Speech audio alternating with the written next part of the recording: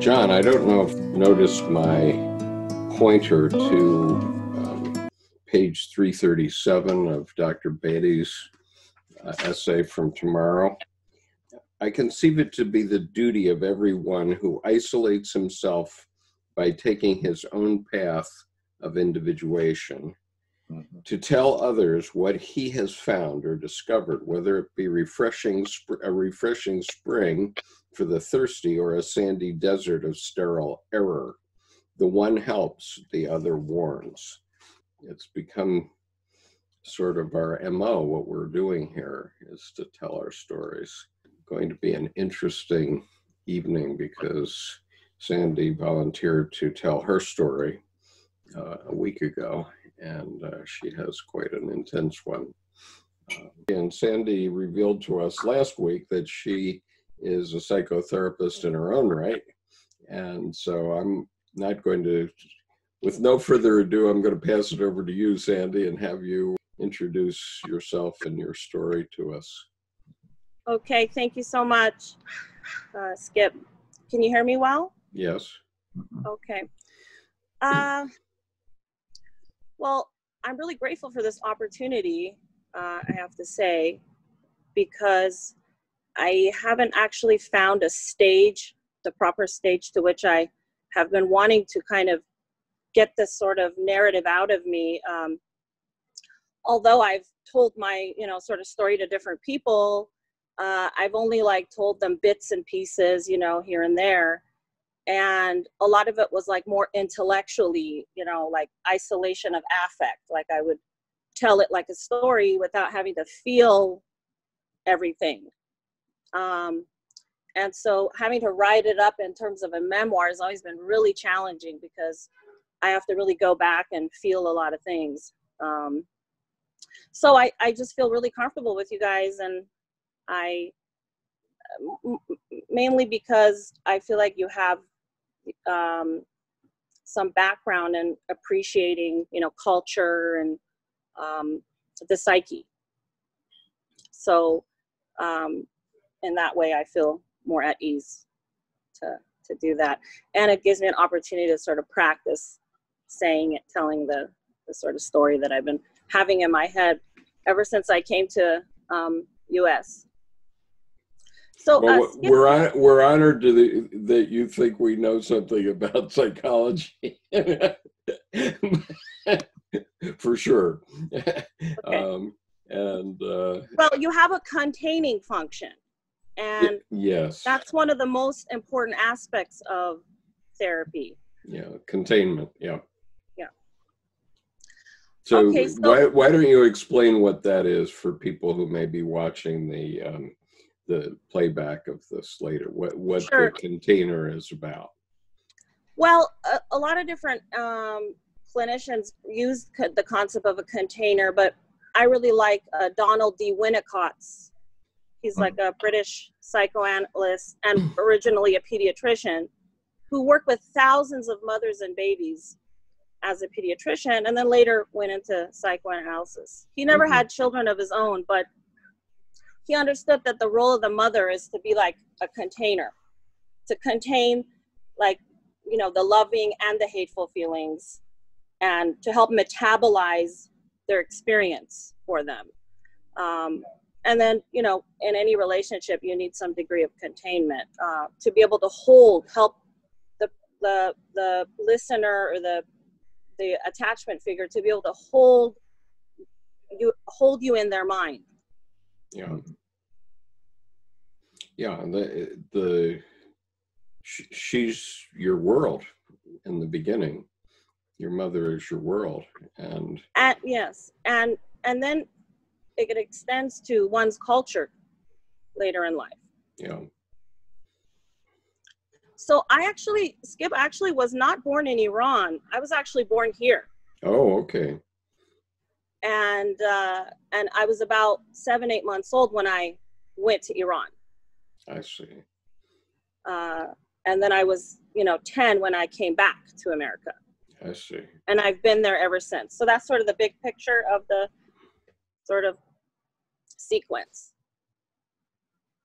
Have you ever been back since? I went back 13 years after I had left. Mm-hmm.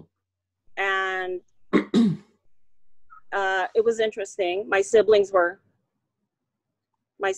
older, and you know, they were like young adolescents age, and we all went, including my mom. We went back for 13 years to the old house for a month, and then I went back maybe one more time after that in 2005. My dad is a filmmaker in Iran. Ah. Yes. And during that month, I helped put subtitles on a movie of his, which ended up getting rejected because of the way the government is. And I brought the movie here, and it's under my name, but I haven't wanted to put it out. I haven't wanted to put it public because it was shot inside inside our house. And there are metaphors that my dad can't see that I can see, the parallels to certain things that have happened in our family. But so I later admitted to my dad that that's why I never, took the movie to film festivals. Well, let me first give you guys a background of my mom and dad and how they met real quick. I think that would help. So my mom is half Italian, half Sicilian, and half, American. Her mom is, was born and raised here, and maybe like French Canadian or something, or a little Scot, history. But she's an American. Her mother's an American, and and my mom's father, my grandfather, is Sicilian. So we're all 57 varieties typically, but carry on. Yes. And so my mom grew up in a really, she was born and raised Catholic and with a Sicilian father. So there was a lot, he had a temper, and there were 5 children. So I think she was trying to sort of get away from home when she met my dad, who was here studying film and, needing a green card. And so they met, and they agreed after 3 months to get married. And about a year later, a year and a half later, I was born. And this was right when the Iranian Revolution was happening. And most people are escaping Iran during this time. But because my father had such a deep attachment to his parents, that he wasn't planning on staying in America. Come hell or high water, he was going to go back to Iran. It's mind-blowing because everybody's fleeing, and the Islamic Republic is coming to power. So he decides to, say farewell to my mom and I, and goes back to Iran. And I was about 7, 8 months old. Wow. And so I think my mom didn't have any containment and didn't have family support very much here, and was a new mom, and she was struggling. And I think my dad had sent some people to come check on my mom and I. And they felt that we were not doing so well. Apparently, I was just crying nonstop from the time he left. I mean, there are pictures of me just always like, him being, holding him a lot, and he's holding me. And so I know that the attachment was really strong. And my mom says, you just were crying and not even eating much. So my dad tells me he had a discussion with his mother, and they agreed that that's our kid. And so they said, okay, if you're having trouble taking care of her, then why don't you come to Iran? They tell my mom. And so my mom decides to go to Iran, 3 or 4 months after that. Wow. And she didn't even know where Iran was, you know. Sure. She was trying to run away from her authoritarian father, only to go to Iran. So it was a culture shock for her. I'm sure. But we learned to speak Farsi together. So that was, interesting for her and I. And I had, I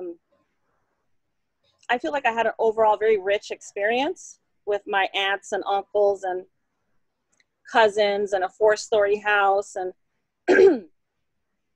my grandmother being a scholar and a OBGYN and a very prolific writer of Muslim literature. Mm. In fact, one of the reasons why they did not flee Iran was because she was trying to argue with the Islamic Republic folks, but using their own text against them. So she had some kind of, she was a theologian, and she wanted to continue her work and had a following. In fact, the prime minister of Iran at the time that was trying to basically help alter the new Iranian government, which was eventually killed, was my grandmother studied under him. Wow. For 40 years. Bazagan was his last name. The first prime minister of Iran. So I just had like the most richest, from a father who's a filmmaker to an American mom that's reading me, from the Bible downstairs, and then I go upstairs and my grandmother's reading me from the Quran, and my dad is taking me to the film world. And I had lots of cousins in this house and aunts and uncles. I just could navigate anywhere, and I was, cared for. Yeah, it's not bad for a kid. Yeah. But then there was the war. Yeah. Well, there was that, yes. And in fact, my mom at first was, pretty activated by the situation, and she was young, and sometimes she wouldn't wear her hijab on the street, and she's got like red hair and blue eyes, and looks very American, and doesn't speak Farsi very well, and she would go outside without her hijab, and the officers would put a gun to her, and say, what's going on, and drag her back home. But she would kind of play dumb, and I'm just an American, I don't know what's going on. So I don't know how she scraped by all those, risky things she did. But, going on top of the roof and saying Magbach Khomeini, down to Khomeini, things like that. Jeez. Talk about asking for trouble. I mean, it's a cool story to tell now, but. Yeah. So. Did you see manifestations of the Iran-Iraq War at the time? I did. When I got a little bit older, I think I became more aware of what was going on. And when I was in school, at some point we had to build a bomb shelter. With my 3rd grade class, I built the bomb shelter.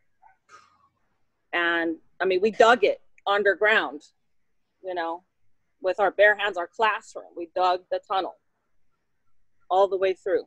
Wow. And, on the seasons that there was no bombings in the city, we would turn it into a little art museum. Hmm. with lights underneath. So, you know, inside. So it was really enhanced, you know, and thrilling at times, you know, for somebody that doesn't comprehend, you know, the magnitude. But there was one time that a missile hit our street. Oh, boy. I believe my dad had a kind of temporary mania in that moment, which can happen. I was 8 years old and my sister was a newborn baby, Sophia. Good and name. she was in the crib, and my mom and I were in the room, and my dad, everybody had left the city to Damavand, the city of Damavand, where there's not very many lights, you know, and so you can drive there, and you know the missiles are not going to drop where it's all darkness. They're going to drop on the cities. Right. So people would go out of Tehran if they were given warning that there was, you know, there was going to be a hit, you know. And so you know, we heard the siren, you know, announcing, you know, red, yellow, red, you know, and go shelter, under shelter, you know. And my dad wanted to go on the rooftop. Everybody in the house had already left to Damavand. And because it was hard for a mother with a newborn baby to get in the car and drive out of the city to our farmhouse, you know. Mm-hmm. So we stayed, and then my dad wanted to go on the roof, and my mom said, "Don't do that, don't do that." And I said, "I'll be damned if you go on the rooftop right now." And I'm, you know, 8 years old. And he thought it was cool to see the missile fly by. And talk about a manic defense. I'm going to look at the dragon right in the eye. You know? So I wrapped my body around his legs. And I, like a snake, I held on tight, and I, long enough for him to not go up, and that's when the missile hit our street. Oh boy. So yeah. you had a premonition it was coming. I guess. I guess I did.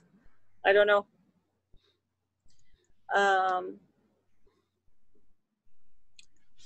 So I think what happened was so my dad started getting my mom involved in the film world, and she started dubbing films, and she was a news broadcaster at some point, and she would accompany my dad to hang out with the socialites friends of the film industry, which they liked because she was American. And she had red and hair. It helped him because he was so eccentric and kind of Aspergian. So he would talk too much or say certain things, or, you know, and so she would be like the sort of neutralizer, and they liked her, and, you know, they would keep him out of trouble sometimes. So she was starting to make money, and in fact she's even played in a movie without a hijab. She had a cowboy hat on.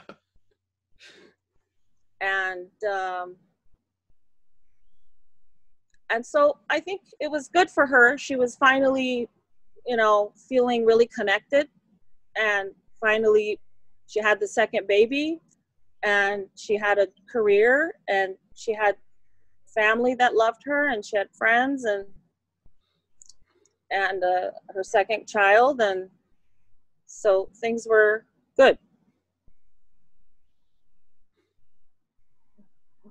But let me just digress. so my dad,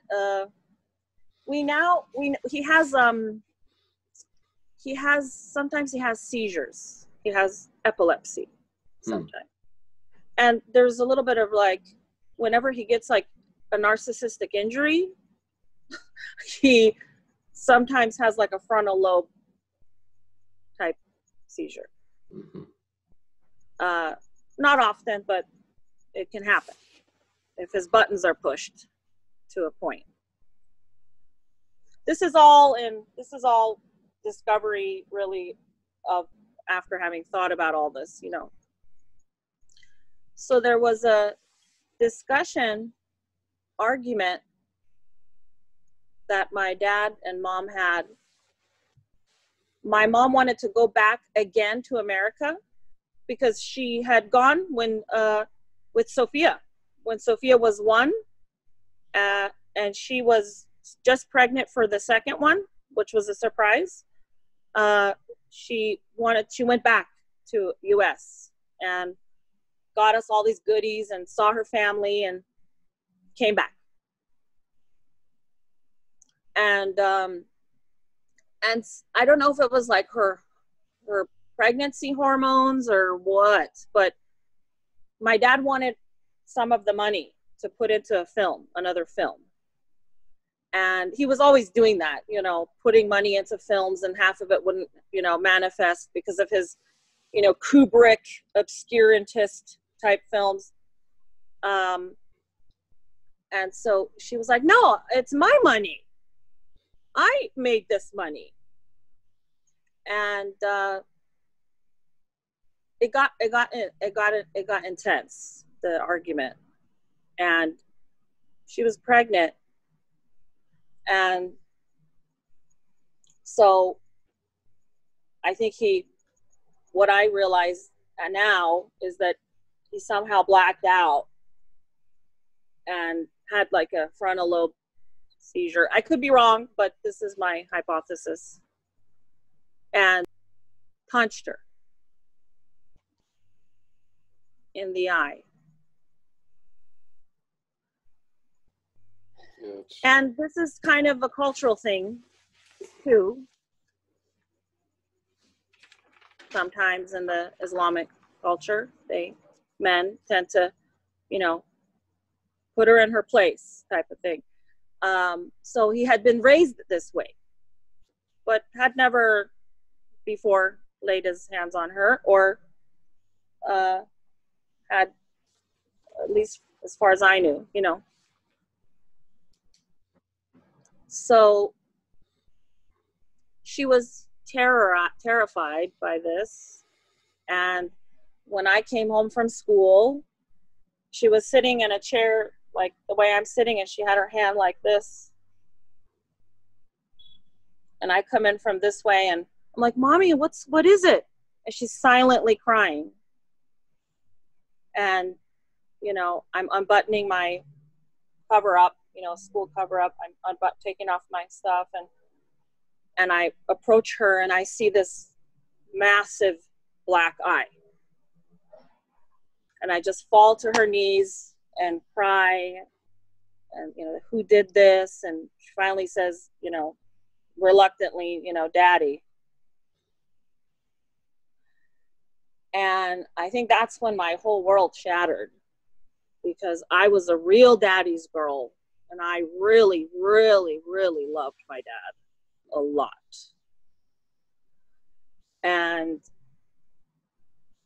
so I ran upstairs to where he would have tea often with my grandma and grandpa in the afternoon, and I sitting around having tea and talking. And I ran up there, and I, you know, kind of had him sit in a chair, and I basically insulted him as much as I could in a very adult type manner. And you were 8 at this point. I was 9. 9. And he just had a smile on his face.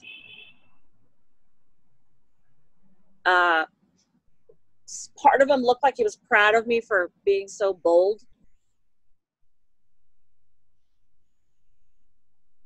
Another part of it, I think he just was like being like the Joker, just can't control his laughter, you know, doesn't even comprehend the magnitude. So then I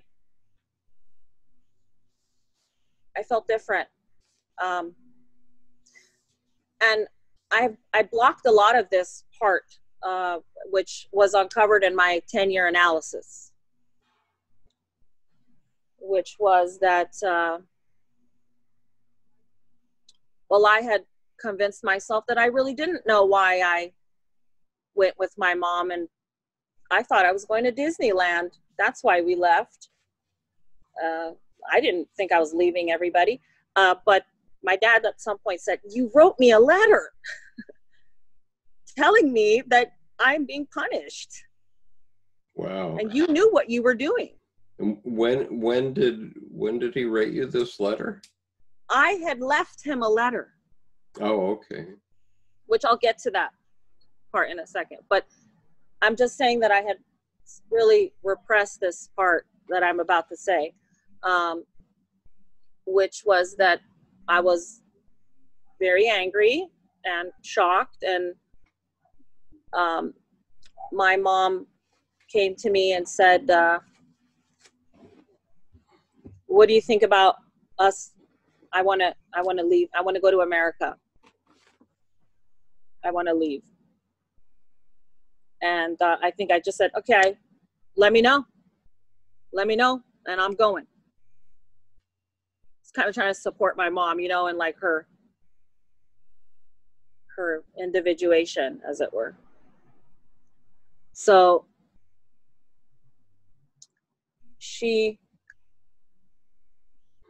when she was 19 years old, she met my dad at 22 and was married by 23 and had me by 23. But when she was 18, she had converted from Catholic to Mormon. Somehow because they provided her some kind of social support.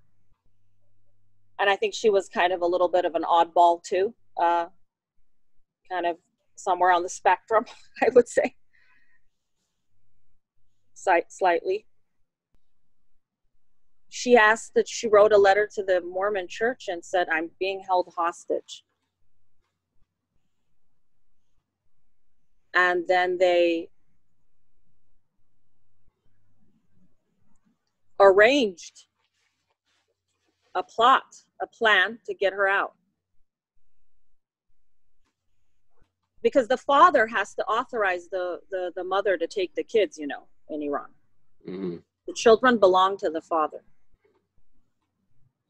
So how are we to leave? So the guy who was hired was the same guy who helped the woman from the movie Not Without My Daughter. You know, that movie? Yeah. The same man was hired to facilitate monies and tickets and fake documents to get us out. I remember going to his little office once at night. Me and my mom got on a couple of taxis, and you know, she's still pregnant at this point. And there's a baby, my sister, she's 2. So this is Sophia that's 2? Yes. Okay, and then there's another pregnancy on the way. Yeah. Okay. So all of this got arranged because we had to get out before Esau was born, because then there would be a need for another document for another child to leave with his mother. So time was of the essence. And so we got everything arranged. And I think the day that my mom gave me the heads up, I came home from school, and she said, we're going, this afternoon. Because, kids could accidentally spill the beans. So she really just told me like, a few hours before. And so I went upstairs to say goodbye to my grandmother, and she was praying. So I didn't want to say goodbye, in that way. So I left. I went back downstairs. And then I went up the street to my best friend's house, and I said, you won't see me anymore. I'm going to give you my jean backpack that my mom brought from America. And she said, okay, thank you. And I didn't tell her. I said, you just won't see me anymore. And she really got the point, and she came back down and gave me a banana necklace. At the time, bananas were really scarce in Iran. It was like the most sacred necklace. And so she gave me she came back knocking, and she gave me this banana necklace, and we walked a couple of miles. It was a windy evening, 5 o'clock. We needed to be there. We needed to be, at my mom's friend's house, and then go to the airport. So we left around 4 or 5 o'clock, and that's when my dad comes home from work too. So maybe like in an hour or so he would have come home. So we walked a couple of miles with a stroller and just grabbing whatever we could last minute. And, oh, don't forget your shoes. And, oh, don't forget,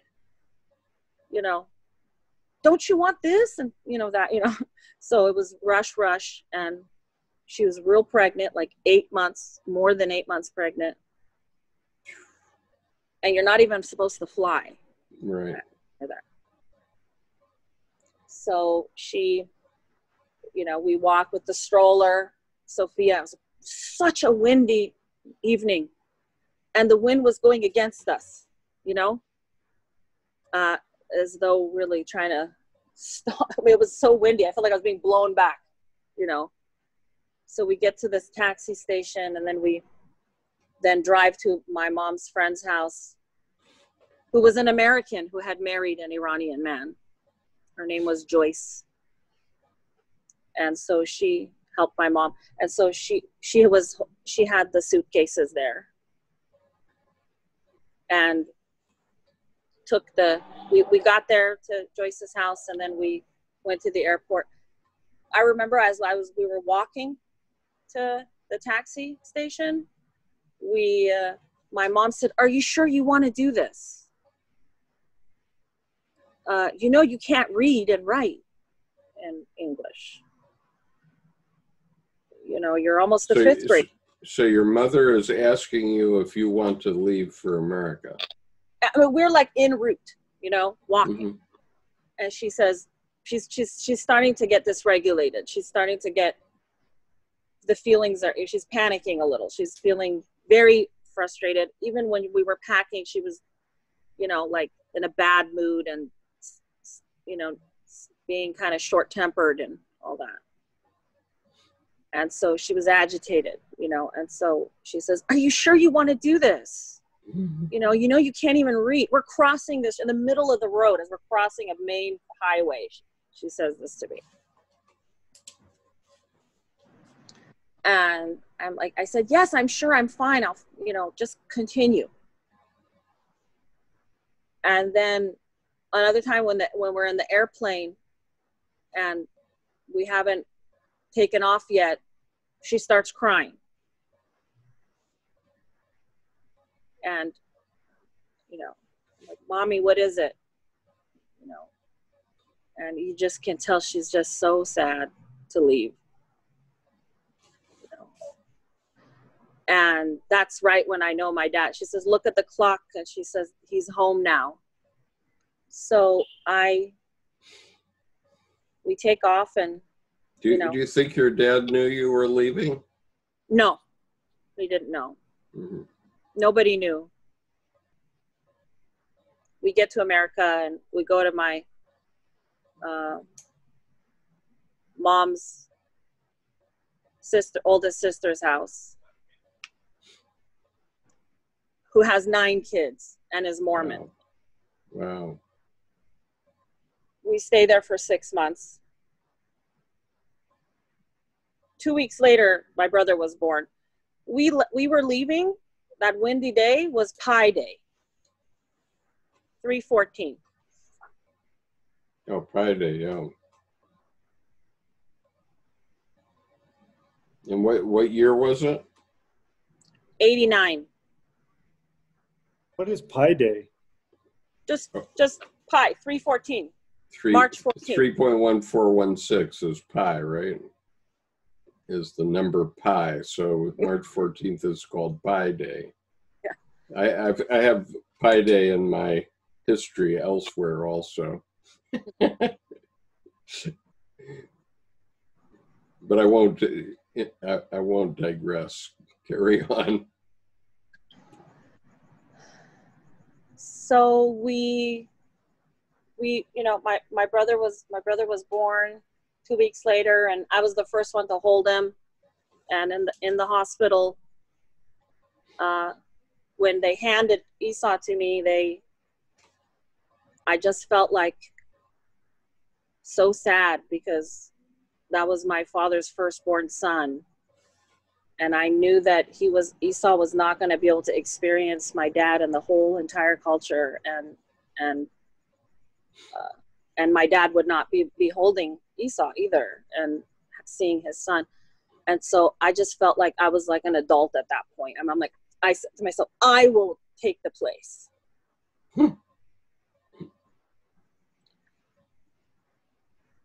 He didn't quite appreciate that.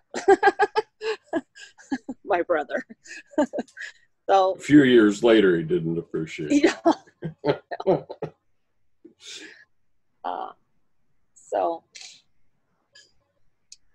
So yes, I, was kind of parentified and had to take care of these babies in the house. And my mom was not feeling well after that.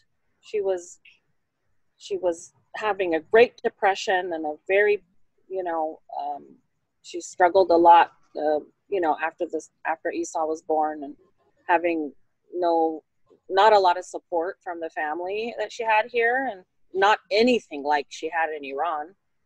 And she was a stranger in a strange land, even though she was American. She hadn't been here for 10 years. So she was culture shocked a second time. Yeah. And so that was very damaging to our relationship, which was relatively pretty good in Iran. She saw me like I was my dad at that point, and all of her anger, hurt, resentment, and everything was projected onto me,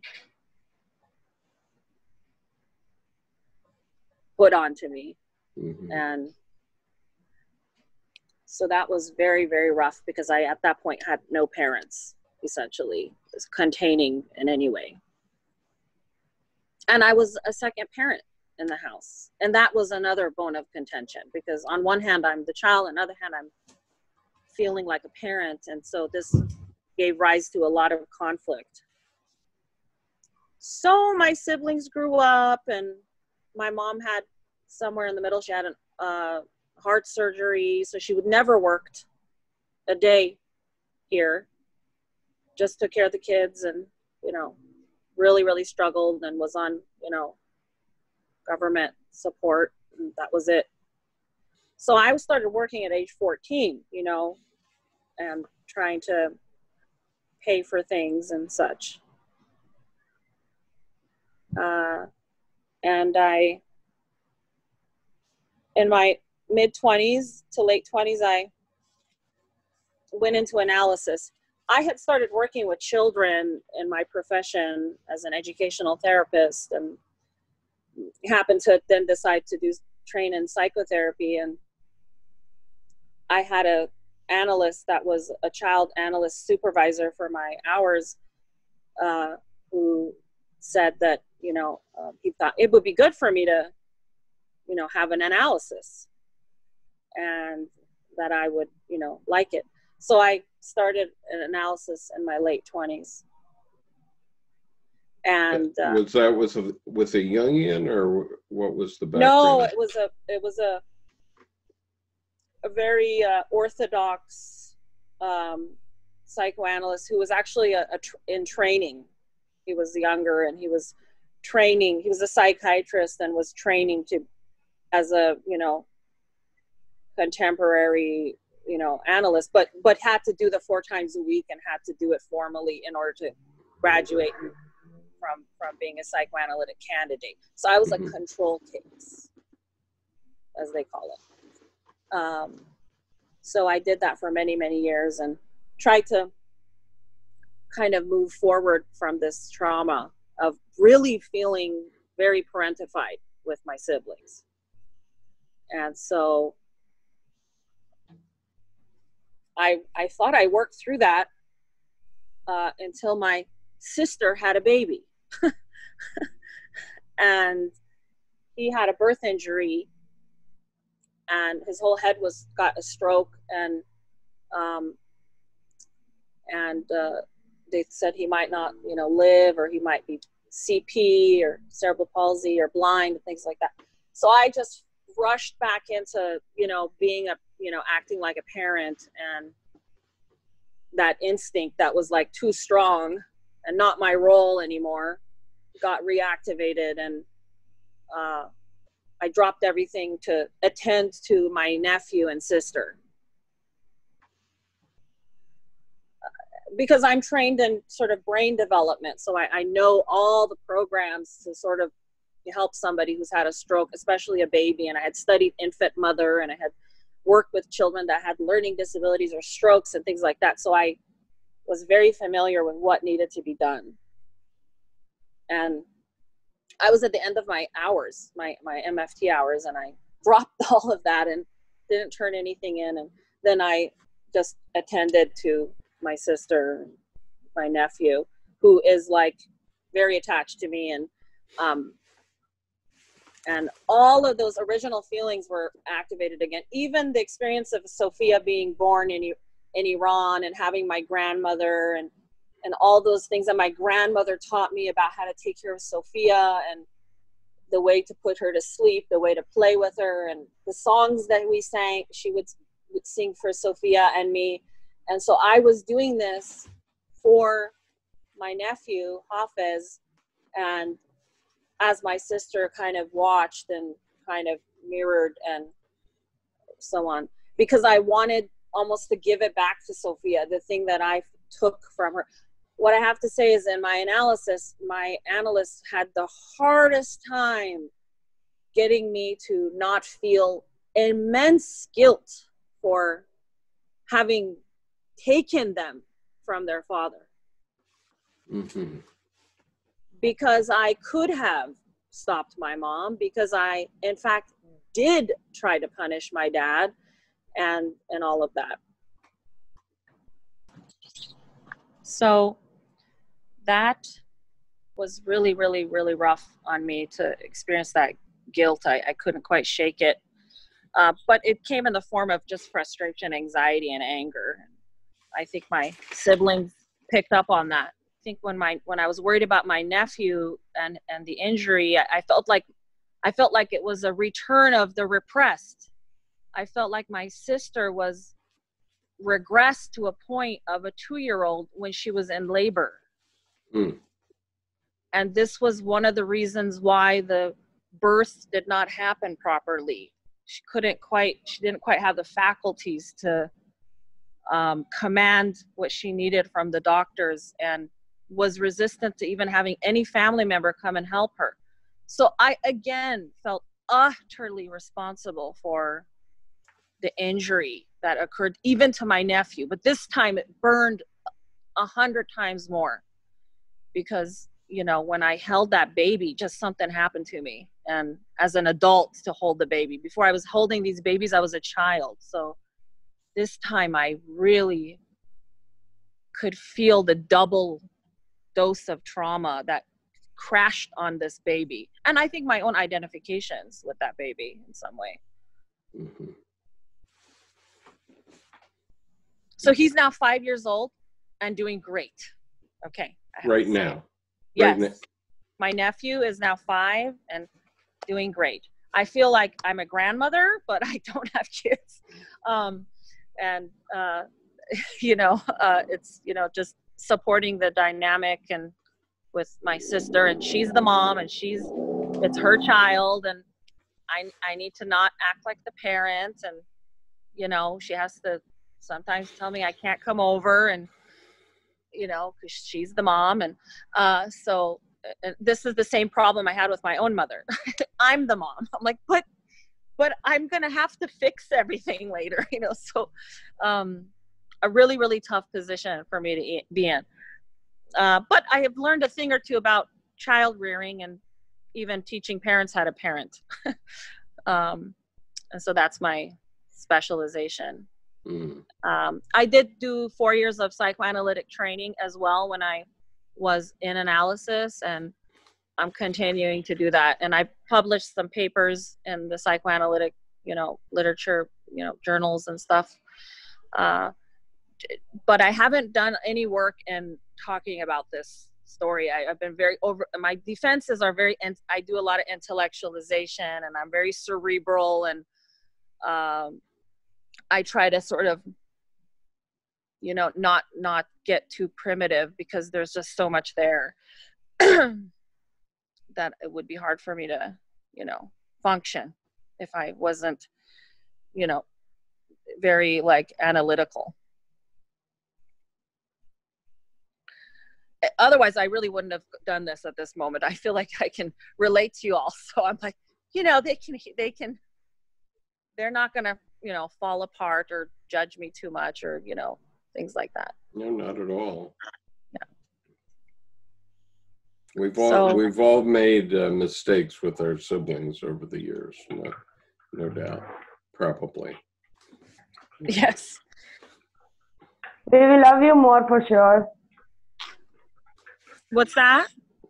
We will love you more for sure. Thank you. Thank you. Well, does anybody have any questions?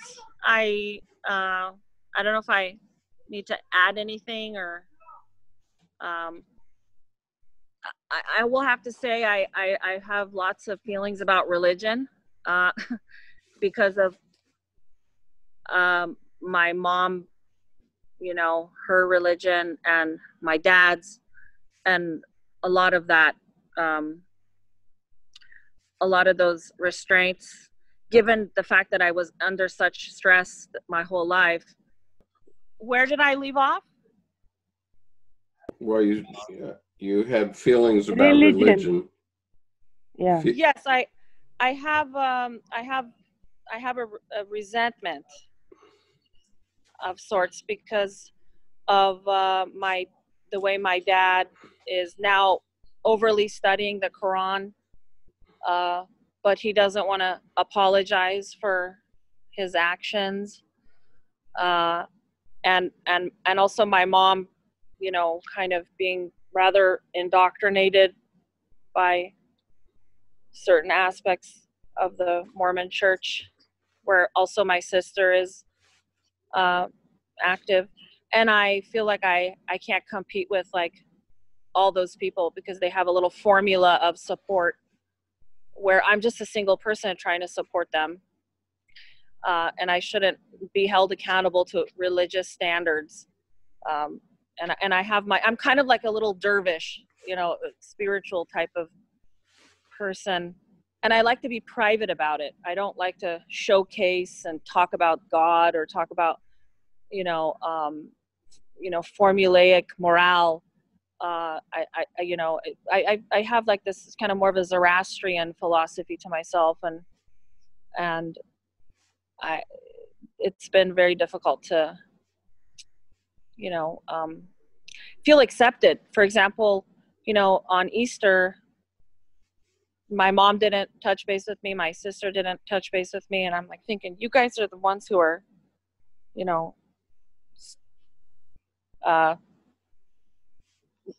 this is your ritual, Mm-hmm. And I just really wanted to see my nephew, but at the same time, or Christmas or certain holidays where they assume that I've taken a position of anti, you know, and I just simply just don't like to categorize myself. I mean, my dad's Muslim, my mom was Christian, now she's Mormon. I mean, it's just so different. And I've just been a sort of a, you know, trying to follow the sort of Ubermensch philosophy. And I'm like, you know, if it just, I'm going to have to just, you know, it's the hero's journey, and I deeply believe in it. And, you know, I don't want to be judged because I already feel very morally responsible for many things on my own accord without having been told I'm supposed to follow, you know, a certain way. So morality for me is a very interesting thing. And I think it's a very private thing. And I don't like it to be expectations to be put on me when I already hold myself to standards, which burden me often enough. Mm-hmm. So that's some of my story. How do you all feel about hearing it? One thing I'd like to know is, how do you feel about the concept of home? With that kind of upbringing, what really feels like a sense of home for you? The sense of home for me is when everybody is under the same roof. Everybody that I love is under the same roof. And I have felt homeless since I left Iran.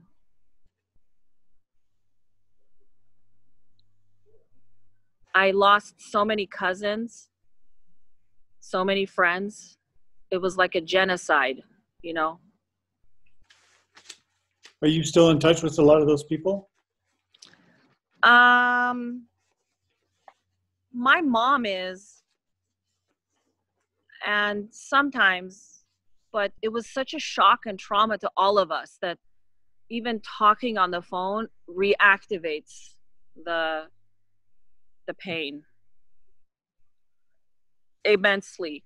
I think my father and the family in Iran were just as traumatized by the loss. And I could feel it through, you know, from across the planet. I could feel, sometimes I couldn't tell if I was feeling my dad's pain of loss of all his children and his wife, and in that form, or if it was my own pain, or if it was my brother and sister's pain that they didn't even know what they were missing. I couldn't tell the difference. It was sometimes it was more of feeling my dad's pain and just feeling so tragically heartbroken for him. That my mom thought very much that I was too much identifying with him. On the phone, he would say, "Okay, you're my eyes and ears now." And, you know, he supported my stepping in his shoes on his behalf. It's also a very Persian thing. You just kind of adopt your daughter as like a, you know, second wife in certain fashions, you know, especially if my mother's American, you know. I mean, I'm blood. I understand what I need to do for this family. You know, you're our flesh and blood, so you're us. You're doing this for us, you know. You go ahead and take care of those kids, and, you know, check on your mom and do this and do that. And so I was getting updates on things that I ought to be doing to supervise them all. Sandy? Yes. Sandy, can I ask, when you, by the way, thank you so much for sharing. And for one thing, I have such admiration for you, because you're not only, you know, a super achiever, having gone through the type of childhood trauma you went through, and had to support the family, parenthesize, and work at age 14 to keep the family, you know, afloat. And, you know, you put a lot of energy to hold the family together.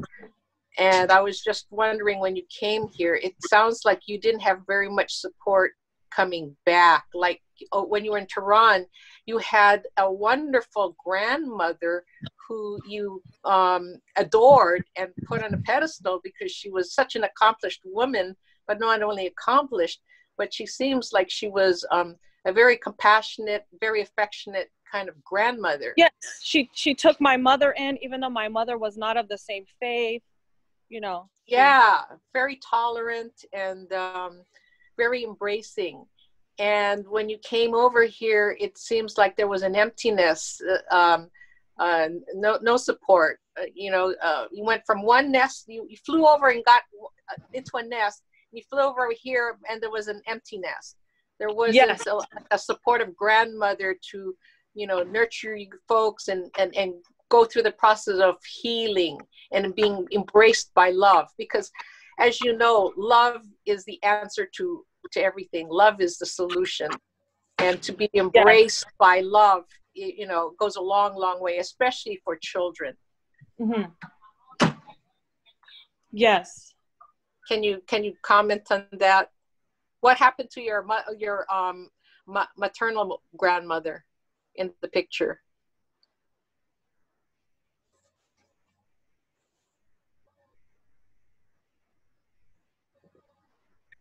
Can't hear you. Oh yeah, go ahead. My maternal grandmother is an Adams.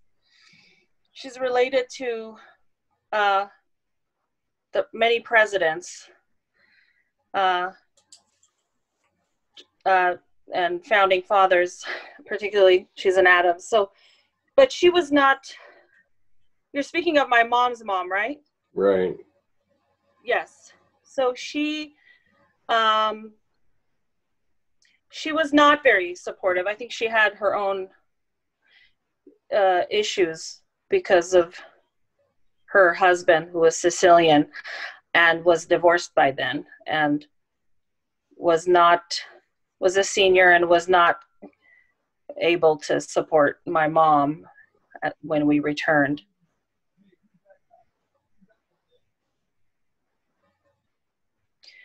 Did you have any, but did you find any like spiritual grounding? Because it looks like you had a mix of, your Middle Eastern religious background, and then, the Catholic and the Mormon. You had such a mixture and such a smorgasbord of really choosing which resonated in your heart. Did you have any one particular? No. Okay. I just wanted to stay away from the which I didn't think was really supportive and in a dynamic way, which was my mom, who was in the Mormon church at the time. Okay, so it sounds like, well, let me put it this way. Did this therapy, the analysis, help you? Did you find that beneficial? Yeah, the analysis was definitely containing.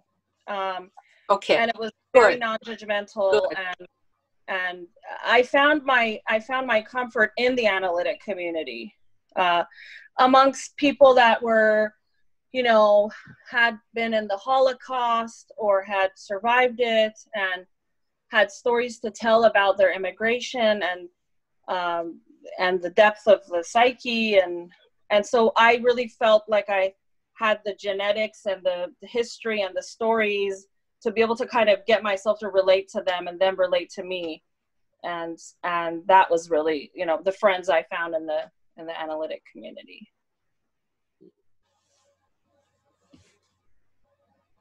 I wanted to say something here to you.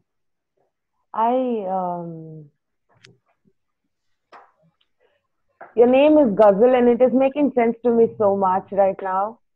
Like, it is when I listen to you, everybody don't get Ghazal here. Yes, that was very traumatic for me when they couldn't say my name or didn't understand it when I came here. And just me not relating to others' names and them not understanding the meaning of my name or being able to pronounce it. So I had an American cousin that looked like a Barbie doll. So her name was Sandy. And I couldn't tolerate hearing them butcher my name. So and did Kushbu get it right? Yeah, well, she's saying it in her dialect, but because she knows the meaning, it's fine, you know? Yeah. Tell us the meaning. You sent the information about Emre, I believe, but tell us the meaning of Ghazal. Ghazal is a type. Ghazal. Yeah, it's a type of Persian poetry.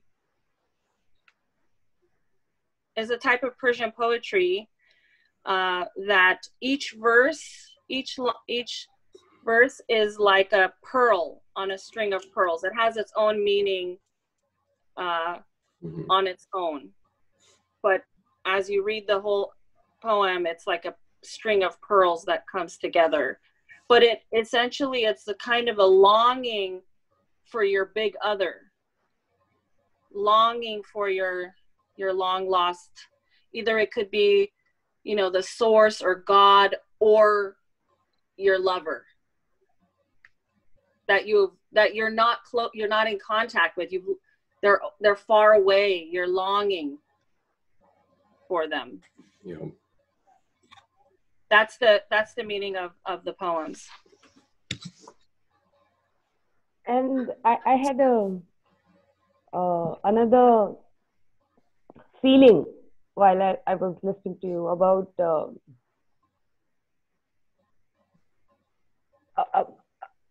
the fatherly aspect of life. Somewhere I was able to resonate with you over there that, I don't know, daughters or women I know a lot of young women who just took their father's responsibility like some divine act of God, and I see that here, and I also can feel the pain which flows through that process of not being that what you don't have. Like it is there has to be a role of a divine, then only it can happen, bringing something out of emptiness. And I think you have done a marvelous job there. I just wanted to express that it needs divine intervention, otherwise it's not. It's like I have seen so many people who didn't make through the journey without losing their part of their being, their whole universe, their whole life, the stars and moons of their universe, and you built it out of thin air like a magician. It is just, God bless you. There, I'm sending you a lot of love and blessing. And thank you. In preparation for this, thank you. In preparation for this, I had a dream that I went to Iran and the house was rebuilt, because it has been rebuilt, and I felt like I was like this kind of dervish. I've been watching this show about Yunus Emre, which is this Turkish poet of ghazals, and he was training as a darvish, as a dervish, 750 years ago.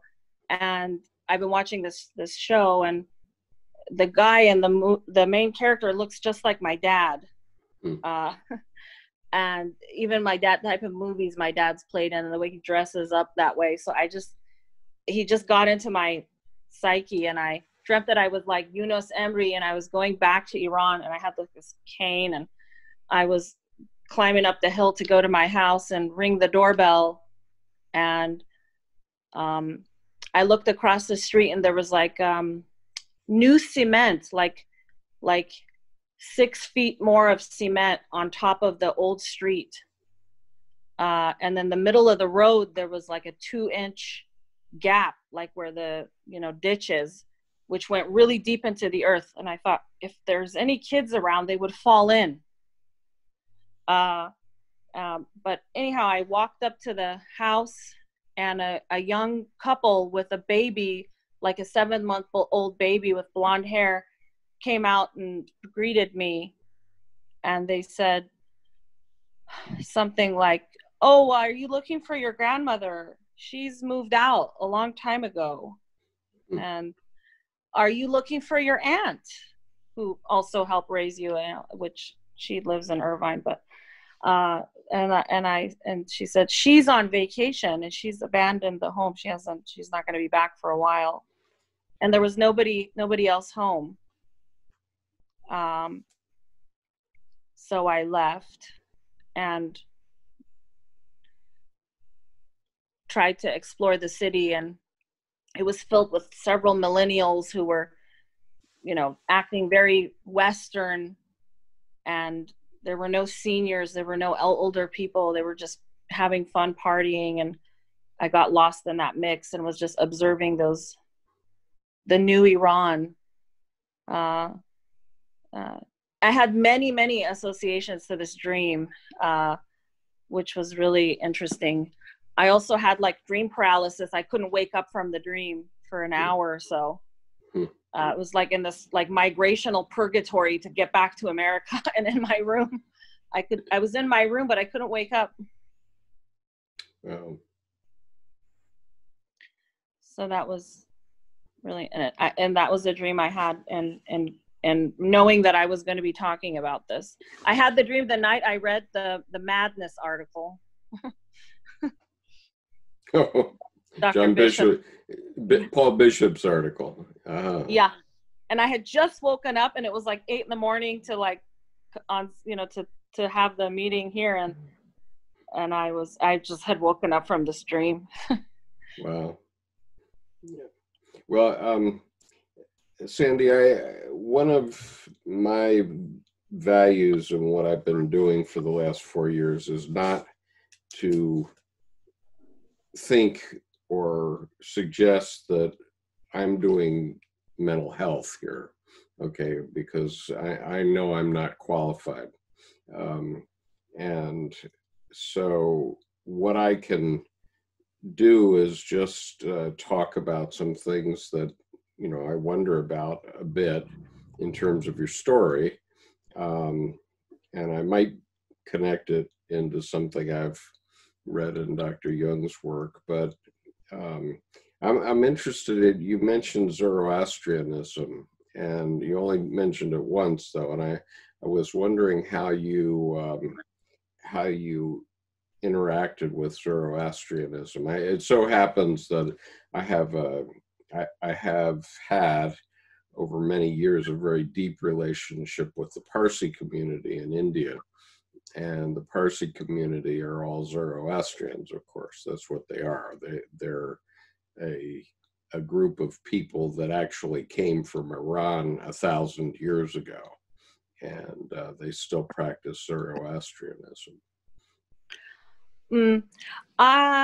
Well, many Iranians in the West and in Iran as well are. They like to think of themselves as Zoroastrian, but like sort of the modern day essence of it. They take a lot of pride in it. They wear the thing, and they,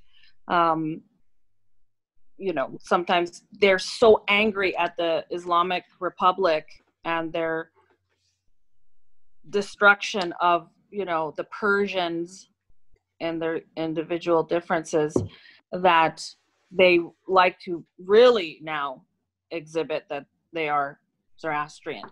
But my understanding is that underneath all of the, even the current, main religion in Iran, they are all also very Zoroastrian because of the way that they worship nature. Which is a very, very I don't know, nature oriented. I mean, all the fire things that are in it and that sort of thing. Of course, Zarathustra was a Zoroastrian. Long ago. So where, like, my hometown is the place where Surat is the place where the Parsi community like came first, approached the king. Yeah, that's my hometown. Like it's wow. Yeah. Wow. And we like when I was a child, my mother was founder of a community school, and she was into all of this. Like everybody tells me like I'm like her, and it makes sense to me like totally, like, with the light and the shadow aspect of it. So I remember the story which she told us, like lot of other children along with me, and it was like, so when the ship arrived and Parsis approached the king and they approached like, how will you fit in the community where all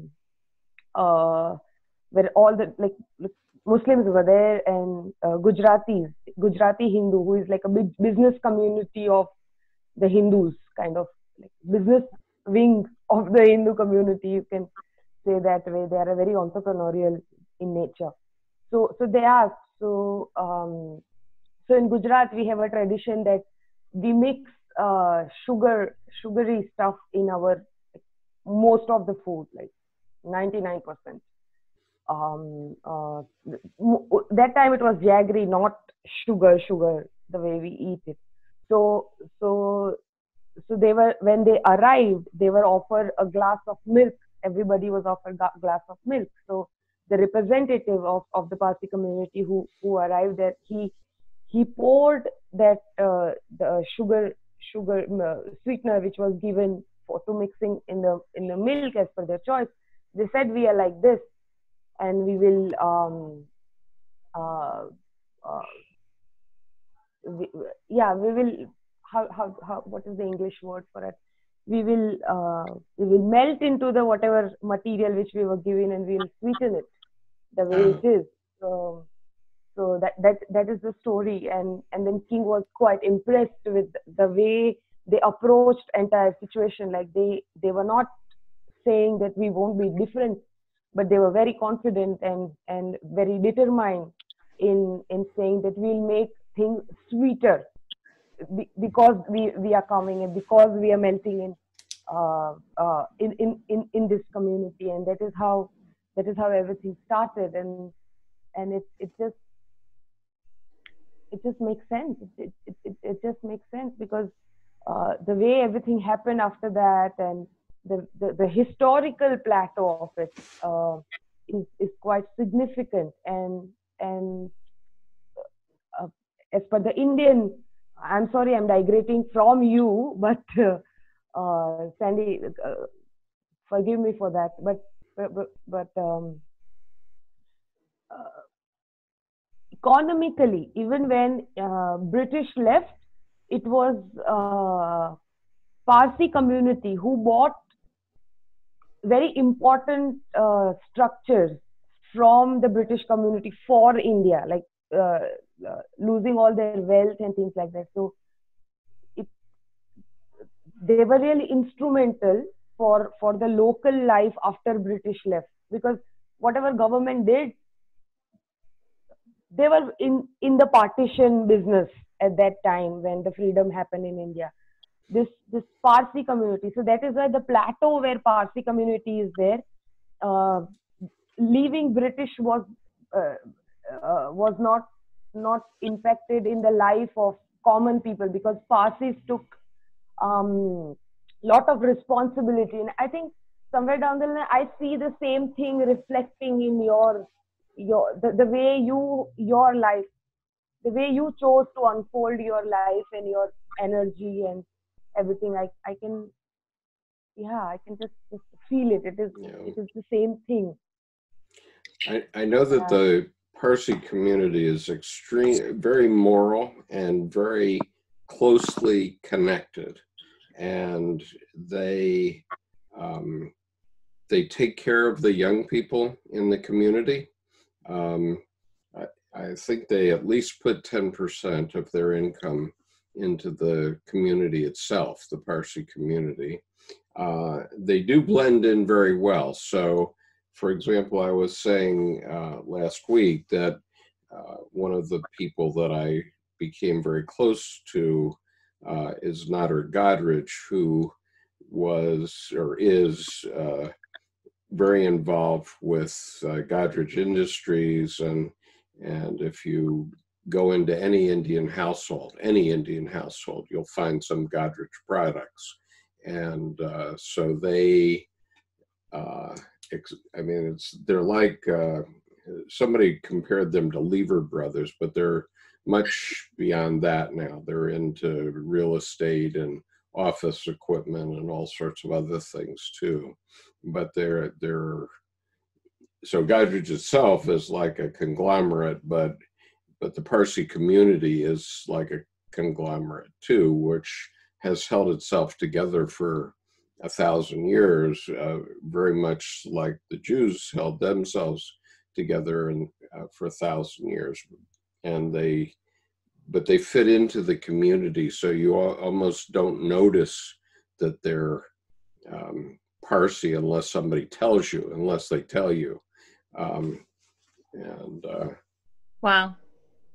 And and there's another group that's in Pakistan that's very similar, called the Aga Khanis, the Aga Khan group. And the Aga Khanis also take care of the people in their tradition, and they have hospitals all over the world into Africa and various places. But there's some groups like that have taken great care of their communities in very moral ways, and so I've always been impressed by them. And I don't mean to suggest that the Aga Khanis are Zoroastrian. They're actually Muslim, but or a branch of Islam. But I've always been very impressed by that community. And I do have an embarrassing story. One time I got a huge package that was about this thick, and I was very busy at the time. I was doing a lot of traveling to India. I was going to India every 2 months for 2 to 3 weeks every 2 months.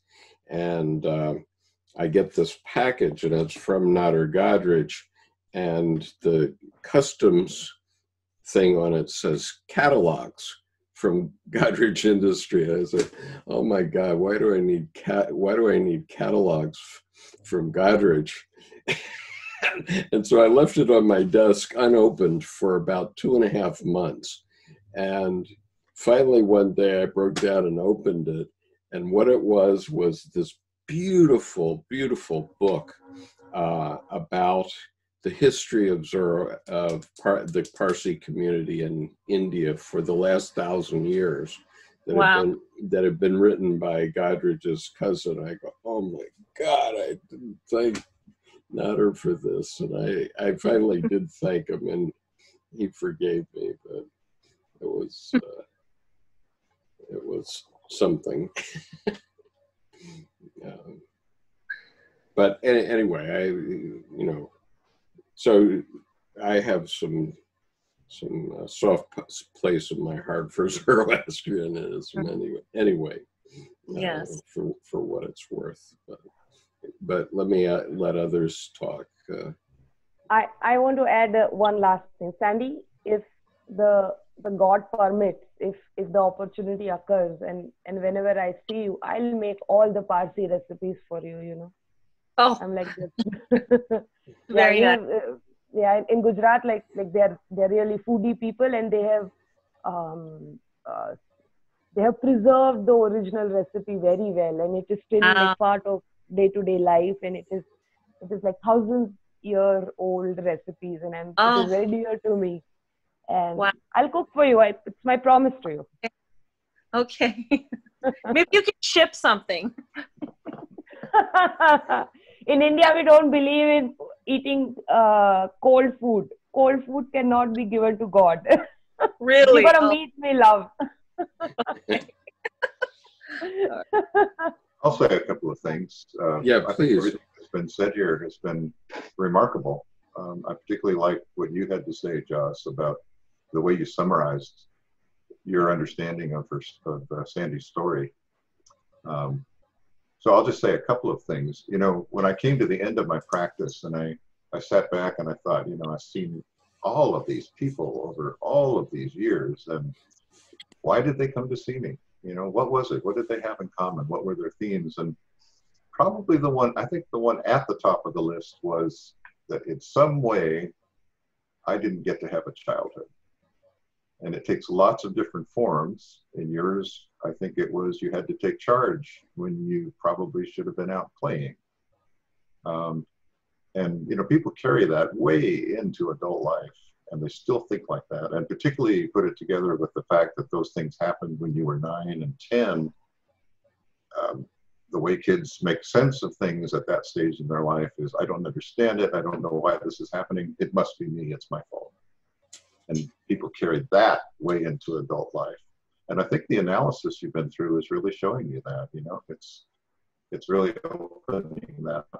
The other thing that struck me is when you told the story of your father hitting your mother, and you mentioned seizures, complex partial seizures. People can be violent when they have a seizure, but it tends to be clumsy and non-directed and confused. That was a really direct punch. That was not a seizure. Mm-hmm. He has to take responsibility for that.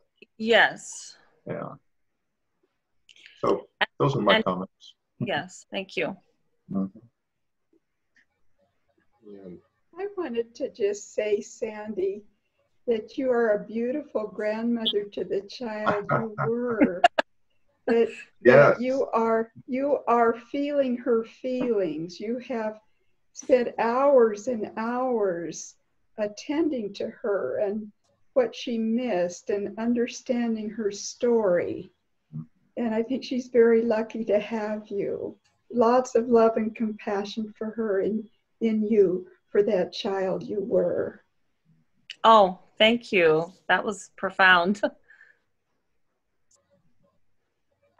Yeah, Nancy, thanks for articulating that. I was trying to formulate something like that in my own mind, and you said it perfectly. I totally agree. Yeah. Thank you. I just, okay, I think. Go ahead, Cindy. Yeah, go ahead. Wow, I feel like so honored to have been one of, you know, the recipients in this group we have here to listen to your story. You know, just story of your life and what you've been through. And, you know, it's real difficult to listen without ricocheting into your own life. You know, when you talked about one of the things, I mean, there were many things that I could relate to, and some things I thought, well, you know, I don't even remember my childhood. But yet I always feel like I'm a mother all the time, and that gets me in trouble.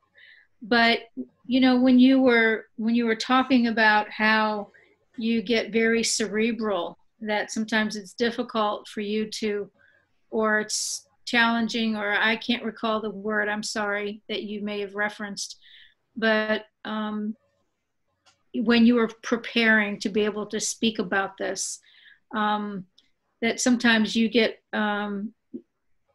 very cerebral in how you express yourself, and I apologize if I'm not paraphrasing you correctly. No, I get it, like the isolation of affect. I mean, like with skipping the emotion. Yeah, so So listening to you, I almost feel a little selfish and a little not guilty, but almost like I learned part of things about me just by listening to your story. One, in how you articulated your thoughts and your ideas. I mean, it's very profound for me.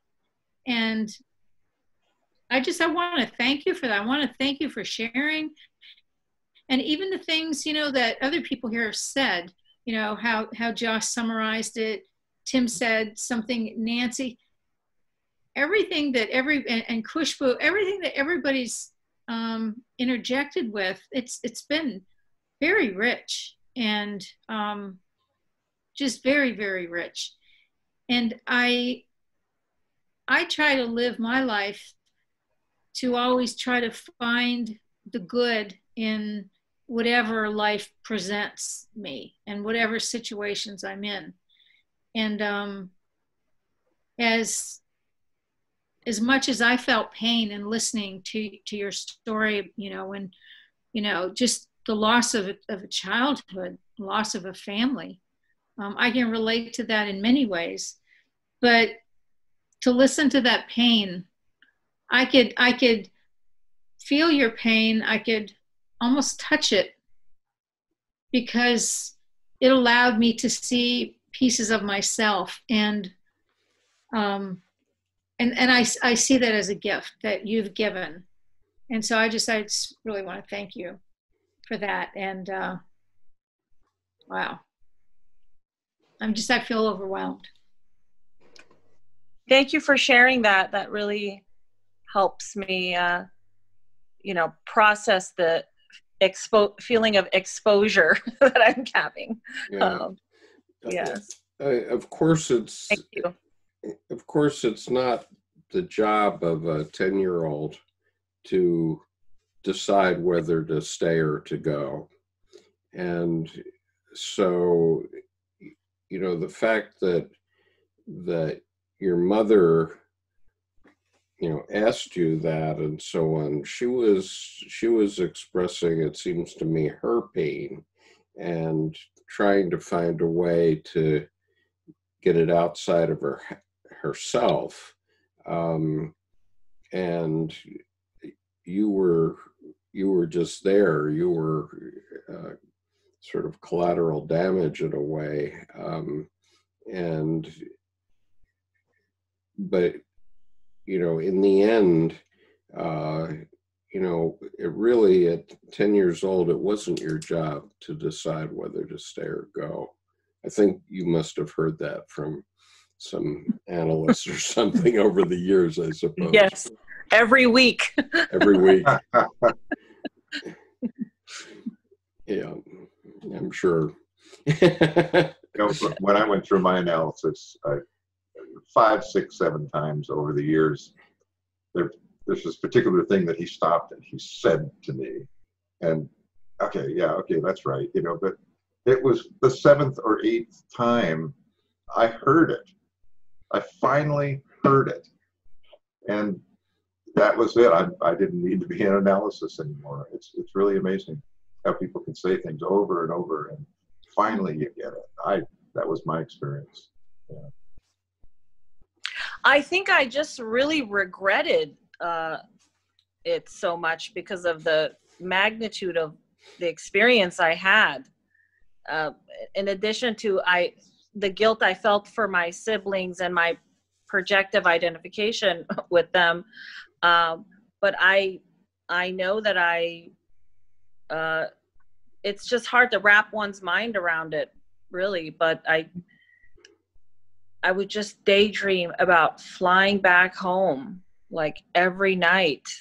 I walked through that house like a ghost, Mm-hmm. like remote viewing, you know. I did, and I think that's what kept me connected to my culture too. For example, I speak very fluent Farsi, and many people that have been here for 30 years and have had such trauma, they don't even want to speak the Farsi sometimes because it literally evokes the pain of the loss of the one's land. and culture, or they just have two personalities when they speak Farsi or when they speak English, and they're full-blooded Iranians, you know. And I felt very, very connected to my Iranian heritage, and just kept it alive. And any person that I'm best friends with or I'm in an intimate relationship with is, you know, been Iranian. And I've continued to find Iranian families to sort of burrow, and, you know, eat that Iranian food and hear those songs and, you know, all of that. I mean, there were times where I'd, you know, fall asleep crying, you know, and missing, you know, my family and my dad and all of that. But I told myself I was still going to stay connected. I wasn't going to allow this to cause me distance from my Persian heritage. Mm-hmm. Is your father still alive now? Yes, he's alive. He's in Iran, and he just so badly wants to come here and be here now. And, you know, now his parents are deceased, and he just wants to see his children. But it's hard for him to function here. It's hard to say why, but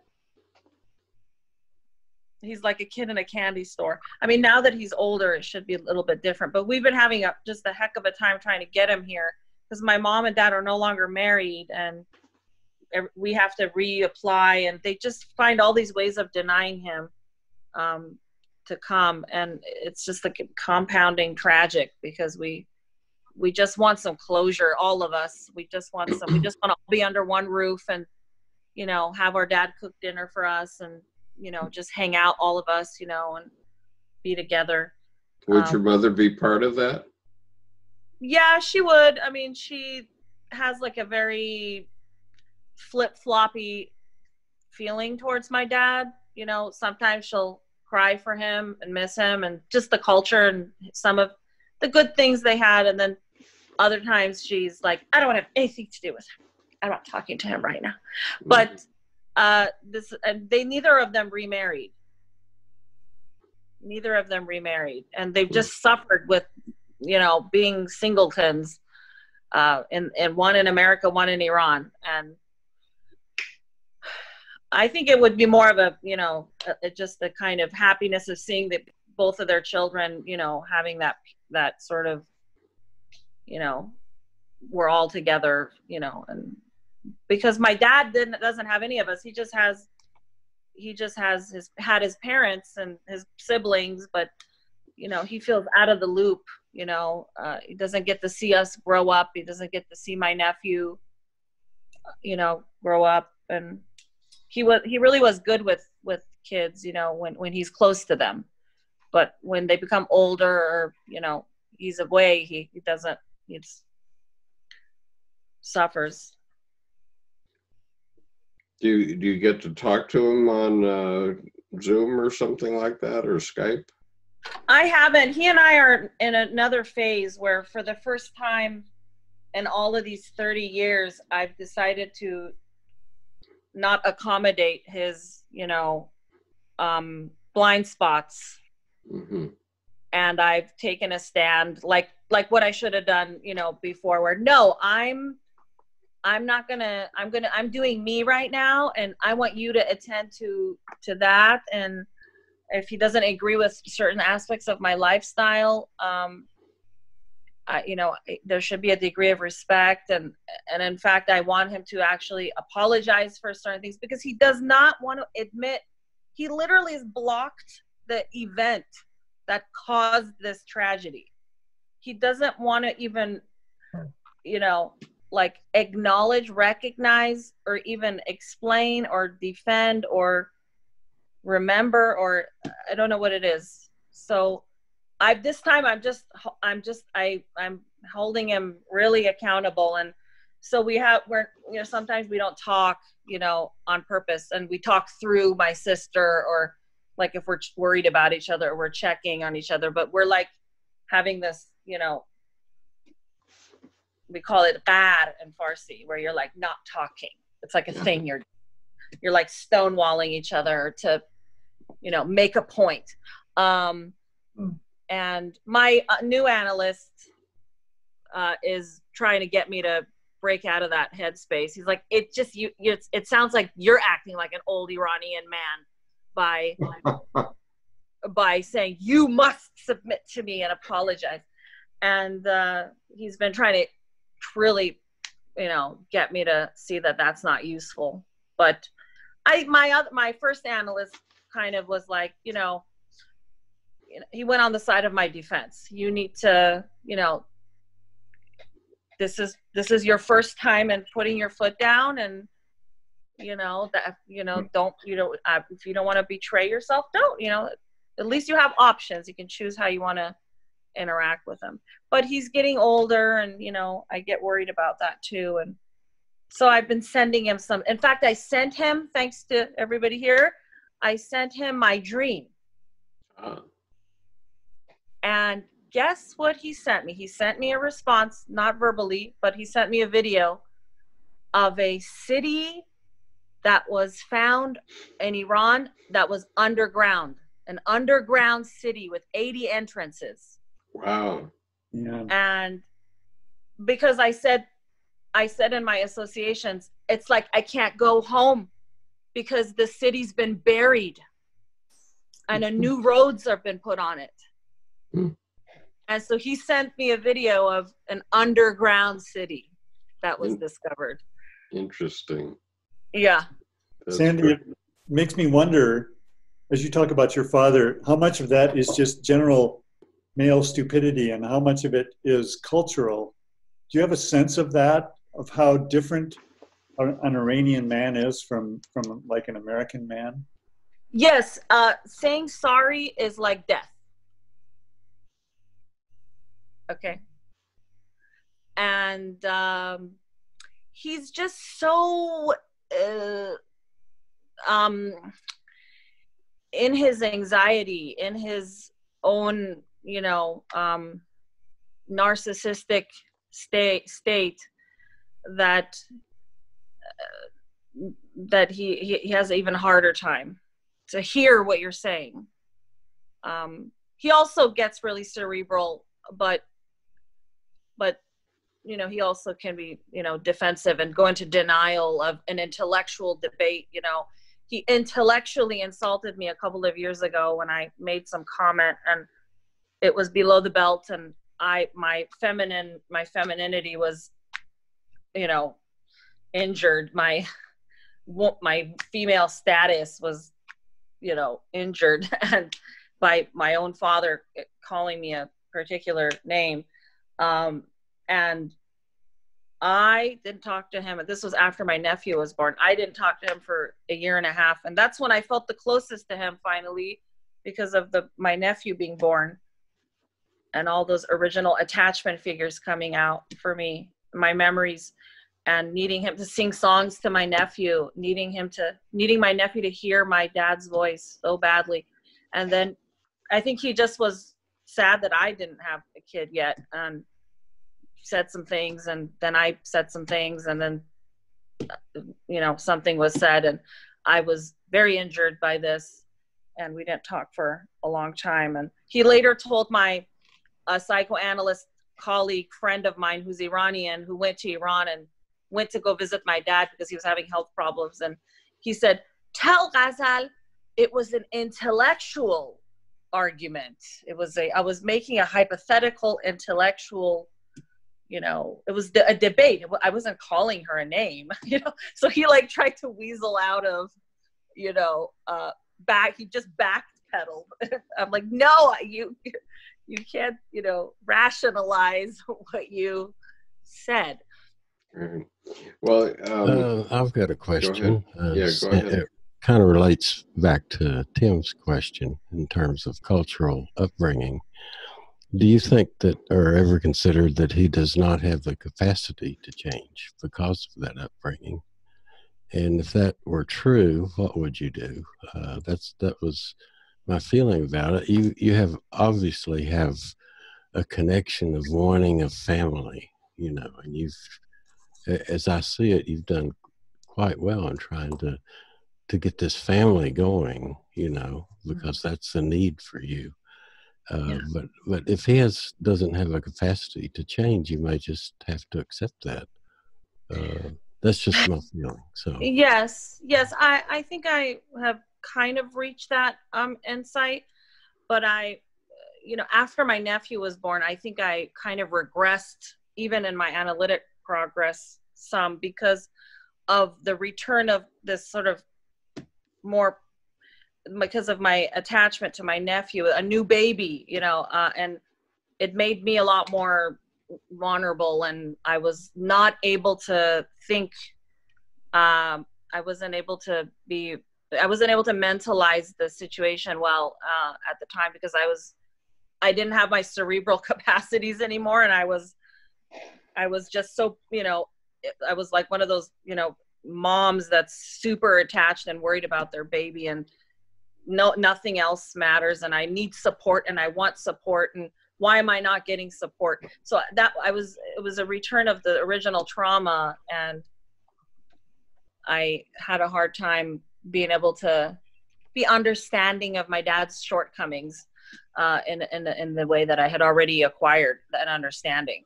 But I think I'm feeling better about this. My new analyst and what I'm hearing from you is, you know, I can't be fighting emotionally with someone who just doesn't get it. I think in my dream where I was acting like Yunus, I was walking like Yunus Emre, that dervish that was going back to his town in the show that I watched. I felt like I was like my dad too, that I was me and my dad, and that I was walking up to this house, the new house that was built over the old house, or the old house was, you know, truly, it really has been taken down and a new one has been built. And so it was like, I'm seeing what my dad is seeing, like the new house, there's no women, it's empty, the feminine energy is no longer there, except there's this 7-month-old baby, blonde hair, which, by the way, that's when I went to Iran. I was like 7 or 8 months old, and I had blonde hair, and so I was encountering myself as an infant, but it was the new Iran, and I was feeling like myself and my dad. Like, in a way, I wanted him to see what I'm seeing, and I want to see what he's seeing. And so my analyst just thought that was just so great, because, you know, he was trying to get us to see eye to eye, or at least get me to have that peaceful feeling that there is some way of seeing eye to eye if I just let go of, you know, or that I do long for that. One thing that Dr. Jung seems to have suggested is that a lot of transformations, we'll call them growing up, but they go on throughout life, but a lot of them take a pretty long time. Okay, in other words, you know, you're in a certain place right now for yourself, but understanding that your father is also in a certain place for himself. And those transformations that, you know, weave back and forth, it's like the caduceus with the two snakes weaving back and forth. You know, they may intersect again at some point, and they may not. But we have to keep living our lives nonetheless.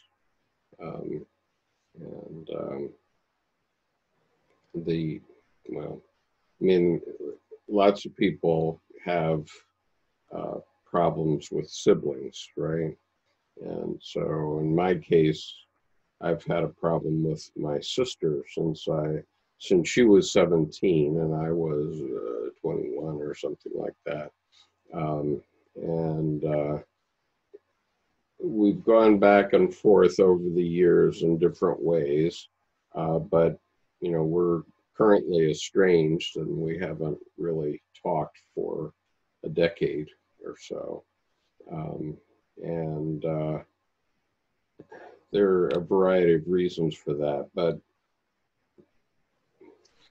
you know, not the least of which was she had brain surgery. But you know, I don't rule out the possibility that we might, you know, get back together again, okay, at some point in the future. And, you know, I just, unfortunately, I don't know if she's capable of doing it because of the changes that went on in her brain that are permanent changes. But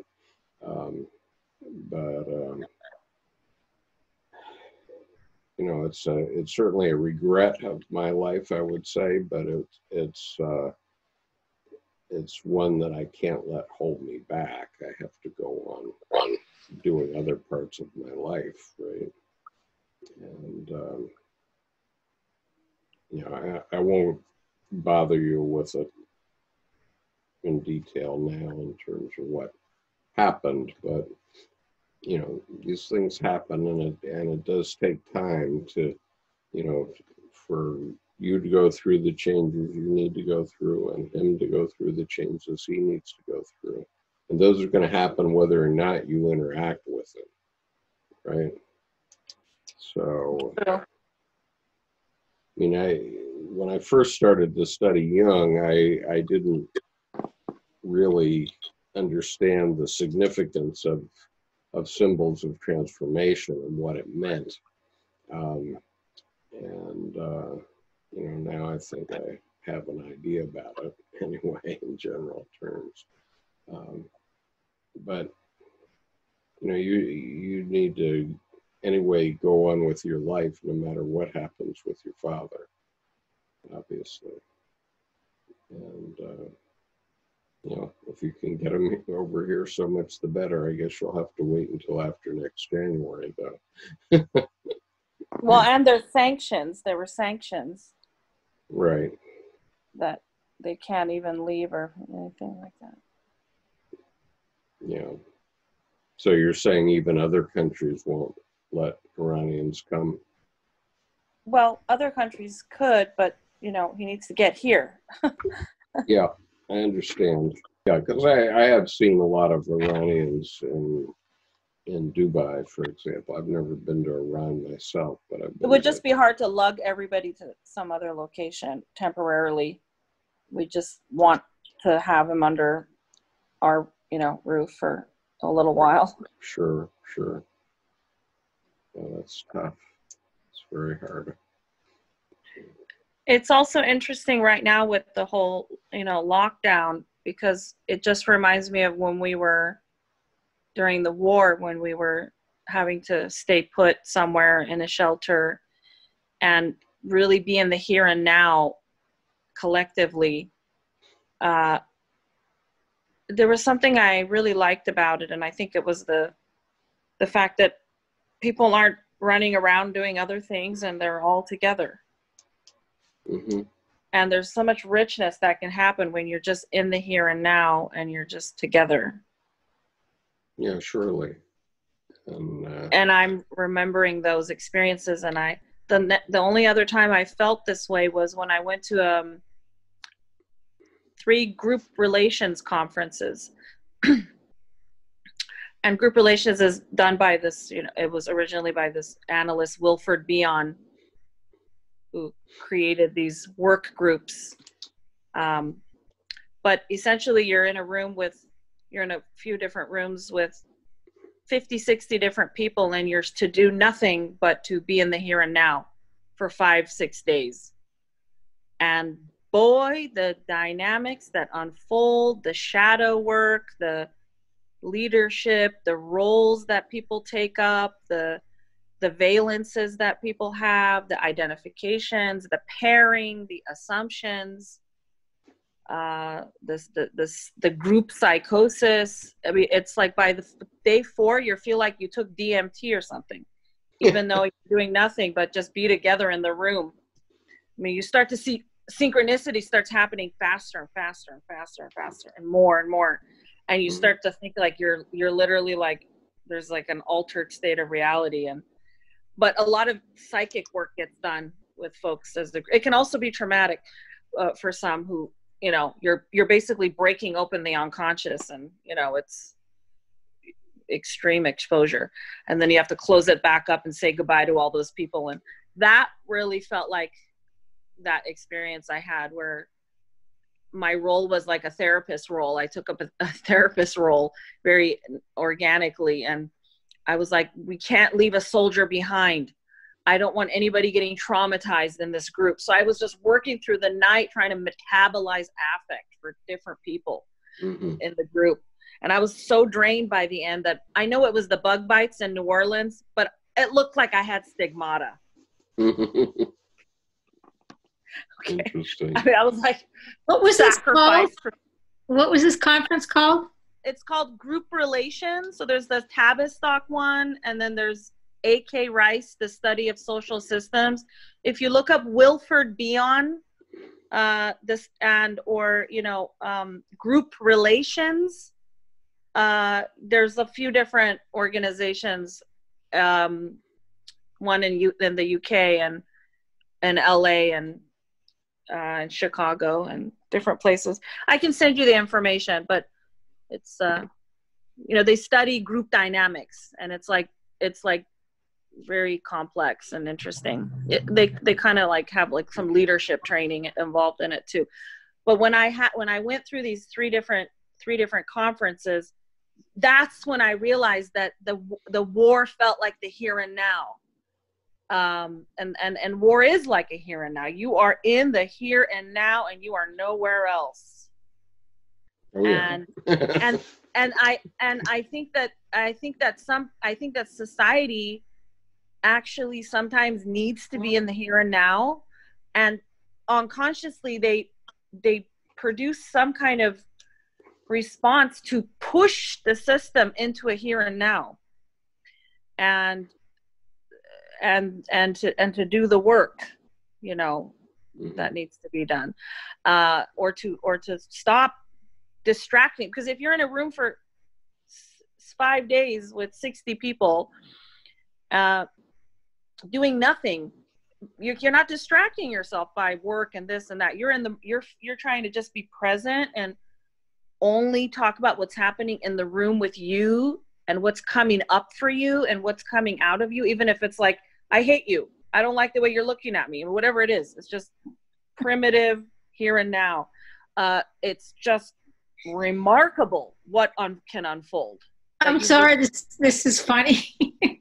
Yeah, I no, but just listening to you explain it, I'm sorry, I'm finding some humor in it. Okay. Yeah, so it's fascinating. Yeah, I can see it. I can see an SNL segment there, Saturday Night Live segment. Group therapy in isolation. Yeah. But Sandy, I just have to say you're such a remarkable lady, just absolutely remarkable. And I see a lot of strong divine feminine in you, and you present with a strong mother archetype too. So I'm pretty sure you are aware of that, right? I'm aware of it. I just don't want to, I can also become a ball busting one too. So I don't always get complimented for being that as such. I could lift a car if, need be, if somebody's in harm's way, that almost all mothers can do that. Yeah. Under the right circumstances. Yeah. So it's quite enhanced, and I work with children, so I have these long-term relationships with children of all ages in my practice, and their parents.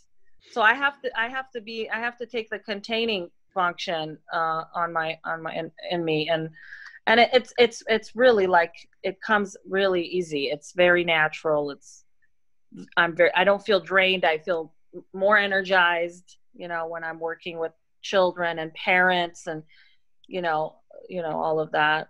My thought is that everything from the time you were born till now just prepared you for your lifetime work, and all this pain and agony and suffering that you went through, you bear the fruits of all that labor, and now you're putting it to good use, you know, as just an awesome, awesome therapist that you bring to the table for the children, the families, and you're doing good work. You're doing the higher self spiritual work that whether you know it or not, but you just keep doing it and you keep giving. And that's sometimes the part of the pain too, is when you give too much and then you gotta, I gotta back off. And Yes. Enough is enough, and you gotta figure that out. And that's an individual discernment that you have to work that out. You know, my dad said to me a couple of months ago, you know, because I don't have children right now, and he said, stop sublimating and have a kid. And sublimation is like the highest defense you could have. And I just, what a freaking backhanded compliment. Like, just, Hey, you know what? Anna Freud didn't have kids either. And she became a super therapist. Look, I don't have any kids either. So my babies, my children are my patients. Yeah. And, you know, I love them. And so, you know, we were cut out for this kind of stuff. And so it's a curse and it's a blessing. I think as a mother, I think you guys are far more objective than I can be. So, okay. Well, that's only because of the time boundary and the space boundary. Yeah. So I just want to ask whether Mirtis or Karen have anything that they would like to say. Are you good, Mirtis, or you would like to say something? I think everyone just managed to say anything that I thought about saying. I'm just thankful for Sandy for sharing her story, for being part of this group. I'm really grateful. Thank you. Yeah, me too. Yeah, thank you. Karen, did you have anything you wanted to say or observe? Oh, well, I enjoyed listening to your story, even though, you know, it was, I don't know if enjoyable is the right word to describe it, but it was very interesting. And also everyone's comments. It sounds like, you know, there's a lot of therapists and counselors in the group. And so it was interesting, the feedback that was given. And I got a lot out of it. So I really appreciate your sharing from the heart too. Thank you so much. Thank you. Nancy, did you have anything more you wanted to say here? Well, I just admire you so much, Sandy. I can't remember what program we were doing together and who was the speaker, but you were so excited to talk shop with this guy. Oh yeah, Dr. Bishop. Dr. Bishop, and I just saw you sparkle and just come alive, having someone who could speak at your level. And you are, you know, you are a wounded healer. Sure. So, Sandy, I want to wrap this up by asking you, and especially in the context of this quote, but I'd like to ask you what you think this session has meant to you. But at the same time, I just want to put the context with this quote that Dr. Jung said, and Dr. Ashok Bedi has it in his essay that we're going to be looking at in the morning.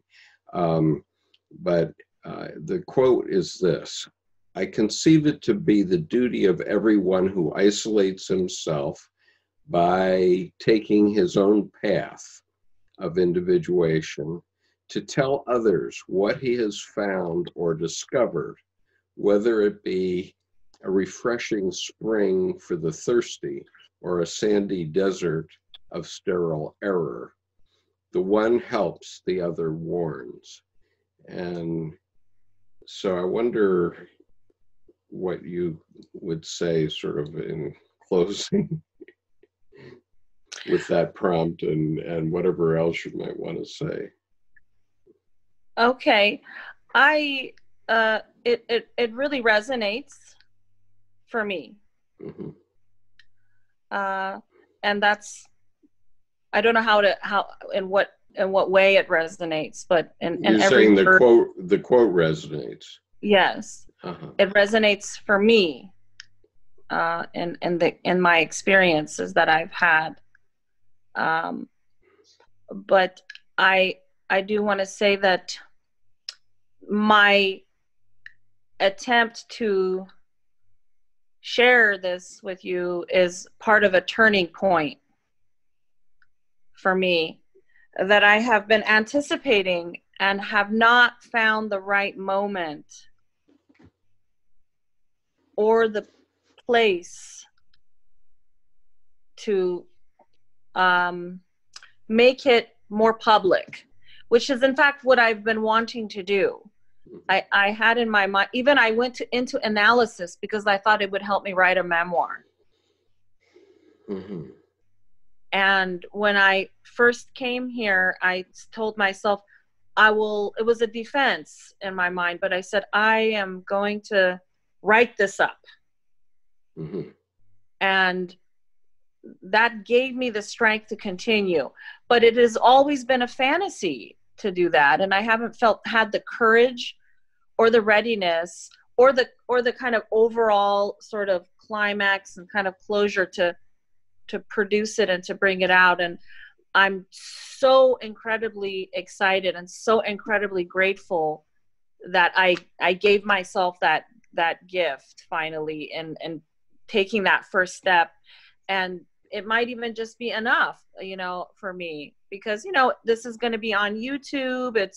I'm hearing it from you, and I put it out there. I mean, I have been wanting to give birth to it. Yeah.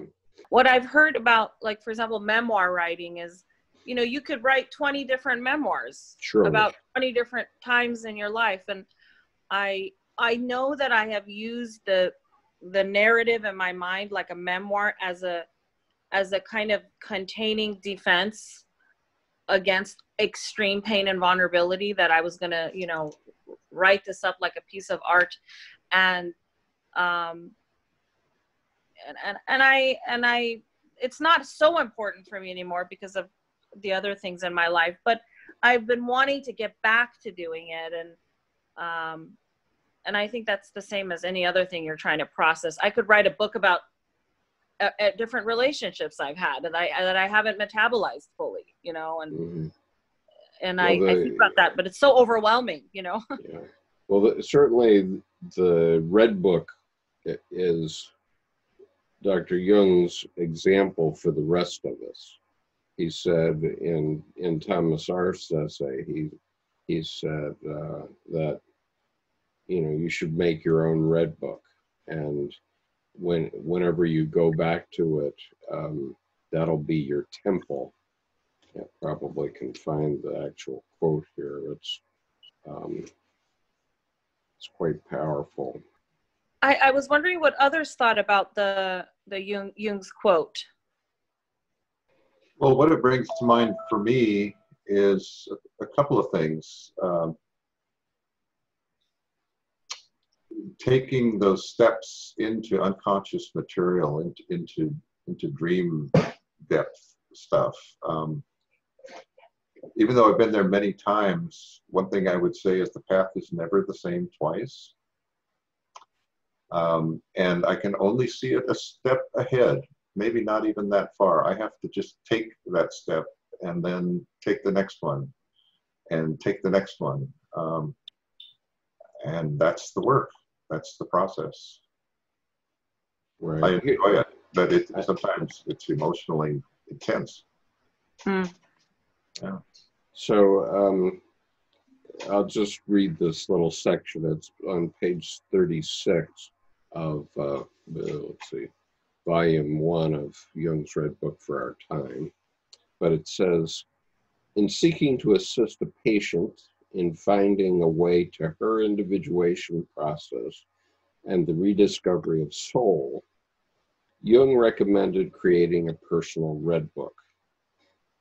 Quote, I should advise you to put it all down as beautifully as you can in some beautifully bound book. It will seem as if you were making the visions banal, but then you need to do that. Then you are freed from the power of them. If you do that with these eyes, for instance, they will cease to draw you. You should never try to make the visions come again. Think of it in your own imagination and try to paint it. Then when these things are in some precious book, you can go back to the book and turn over the pages. And for you, it will be your church, your cathedral, the silent places of your spirit where you will find renewal. If anyone tells you that it is morbid or neurotic and you listen to them, then you will lose your soul, for in that book is your soul. And unquote. Then he says, your cathedral, one's own church, is the Ecclesia Spiritualis. This is the pressing issue today, according to Jung. We are in a period of turbulent transitions in an interim of history. However, just how postmodern radical plurality and incarnatio continua are entangled with each other remains a mystery. Perhaps this logical contradiction is the sign of a deeper truth. Even if it took centuries, as Jung suspected, before the new God image would constitute itself, the new collective myth already is delineated, and the individual consequently called upon to actively contribute to the foundation of a new religion in the form of an invisible church. As this is described in a dream and during an ensuing talk of Max Seller with Jung himself, quote, a temple of vast dimensions was in the process of being built. As far as I could see ahead, behind, right, and left, there were incredible numbers of people building on gigantic pillars.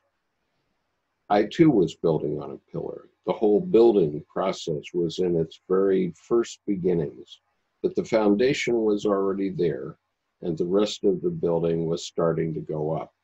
And I and many others were working on it, unquote. Jung said, yes, you know, that is the temple we all build on. We don't know the people because, believe me, they build in India and China and Russia and all over the world. That is the new religion. You know how long it will take until it's built? I said, how should I know? Do you know? He said, I know. I asked how long it will take. He said, about 600 years. Where do you know this from? I asked. He said, from dreams, from other people's dreams, and from my own. This new religion will come together as far as we can see. Okay, so wow. endeth the reading for today. But you know, the point is, suddenly we are seeing that we're all on the same leaky boat. Okay, everybody in the world.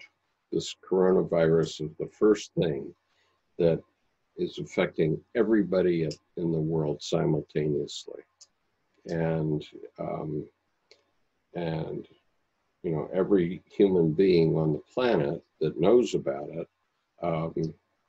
you know, we're all reliant on the same small cadre of people who know how to create a vaccine.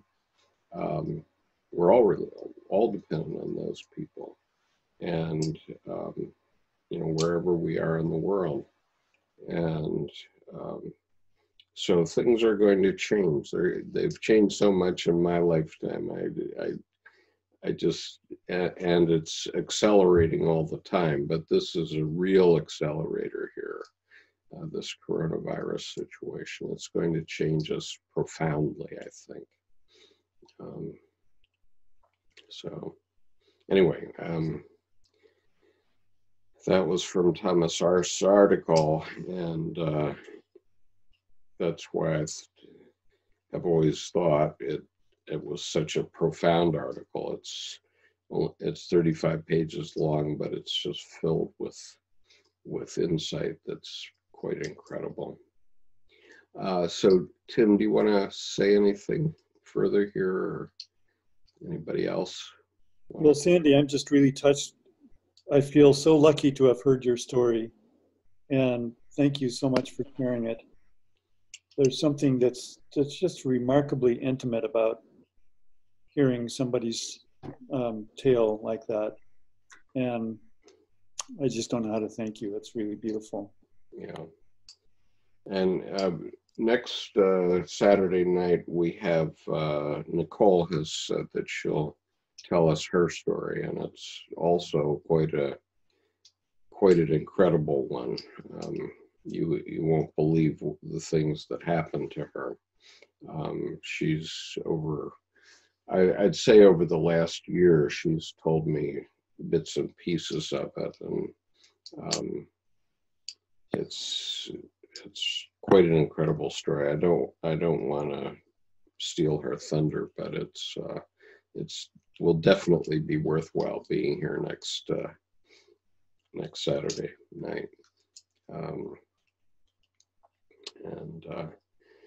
So tomorrow we have Dr. Ashok Bedi, and is Khushbu here still?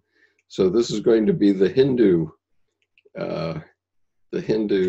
approach to the Red Book, and so Khushbu will be in her element. I think it'll be a good one. I think so. Khushbu, do you want to give us a prayer here?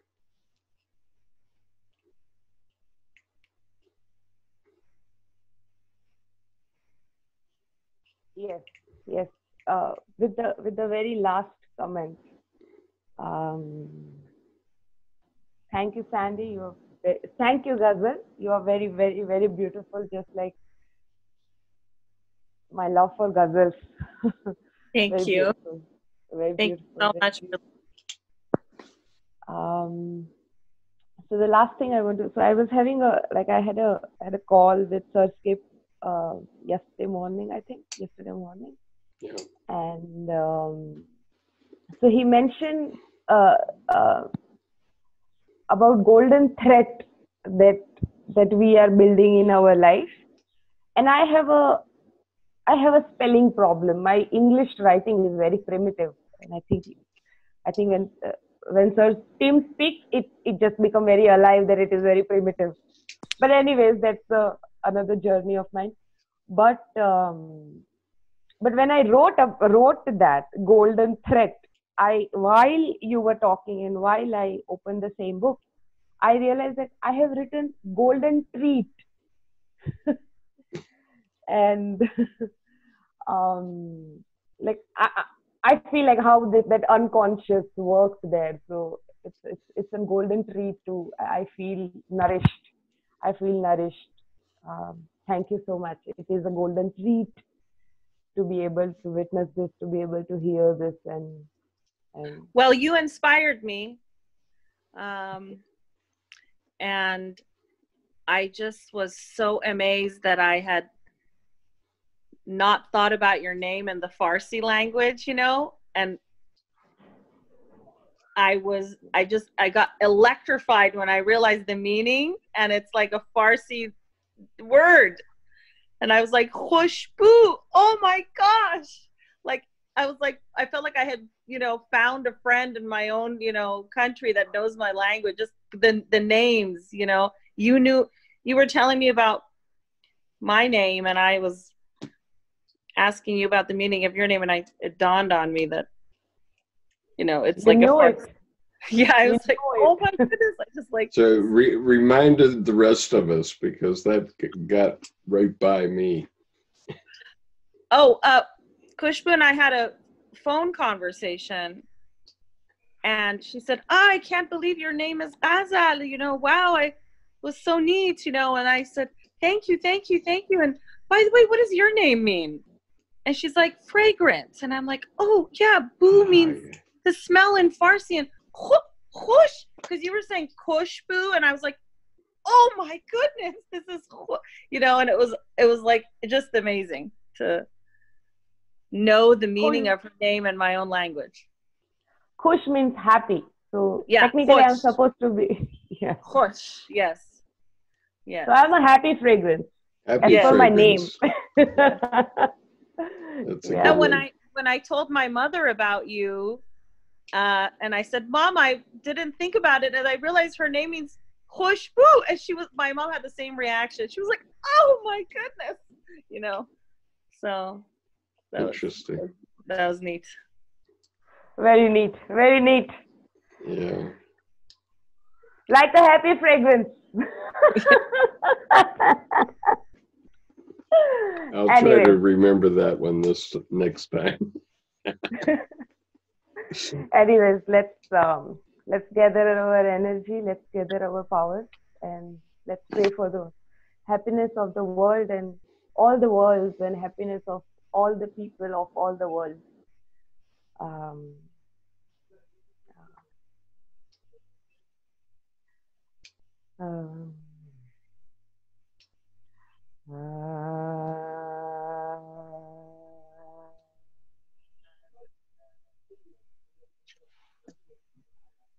Loka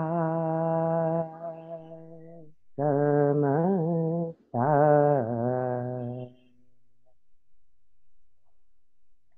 sukhino bhavantu. Loka samasta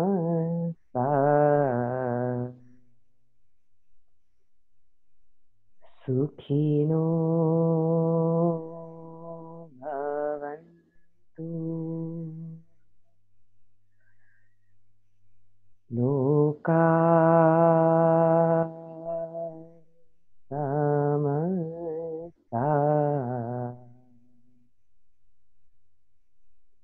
sukhino bhavantu.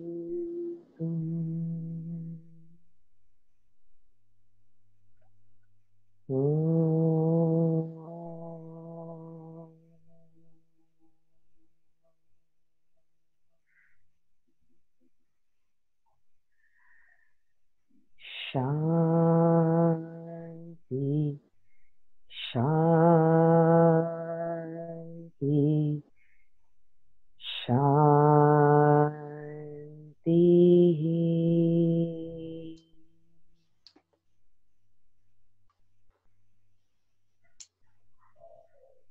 God bless you. God bless you. Bless God you, bless you. Khushbu. So, Khushbu, I'm going to ask you whether we can sing this in rounds now, because I've now memorized this mantra, and I think I could sing it. I don't know about anybody else, but Yeah, sure. I would love that. And I'm here whenever I'm needed. well, I'm just wondering if anybody else is up for trying. You might have to go back and look at the words again on the video that I made just of Khushbu's prayer. But it would be frustrating because of the delay.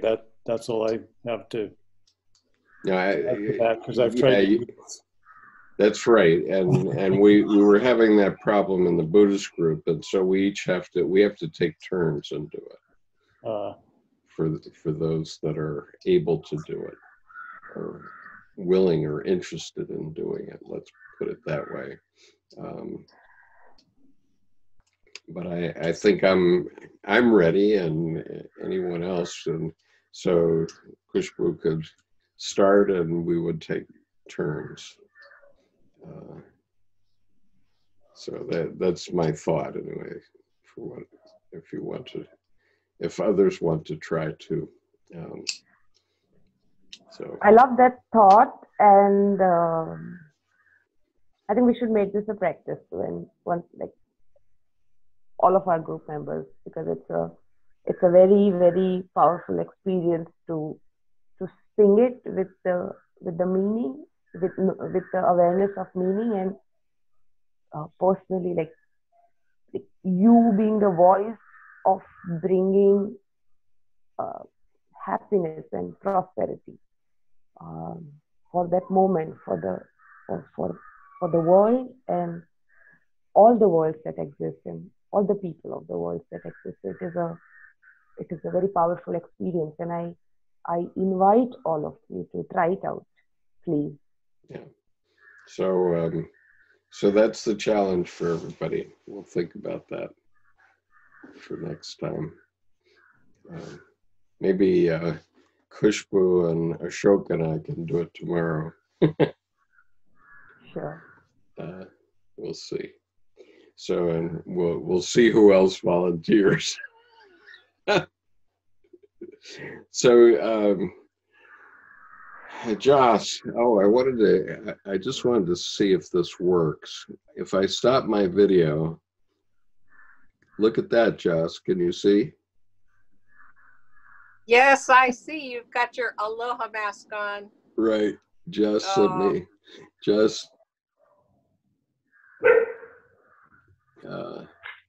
so I just had to show Joss that we started to use these gifts, which are aloha masks. But tomorrow's session is 2 hours later, Joss, so you can sleep until 7 if you want to join us. I hope you can. All right. Yeah. Well, aloha, everybody.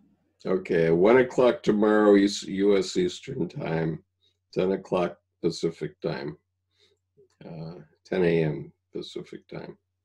And for Khushbu, it's 10:30 at night. I apologize for that, Khushbu. Take a nap before, take a nap this afternoon. Okay, peace. Take care now, everybody. Bye-bye. Bye. Bye. Thank you.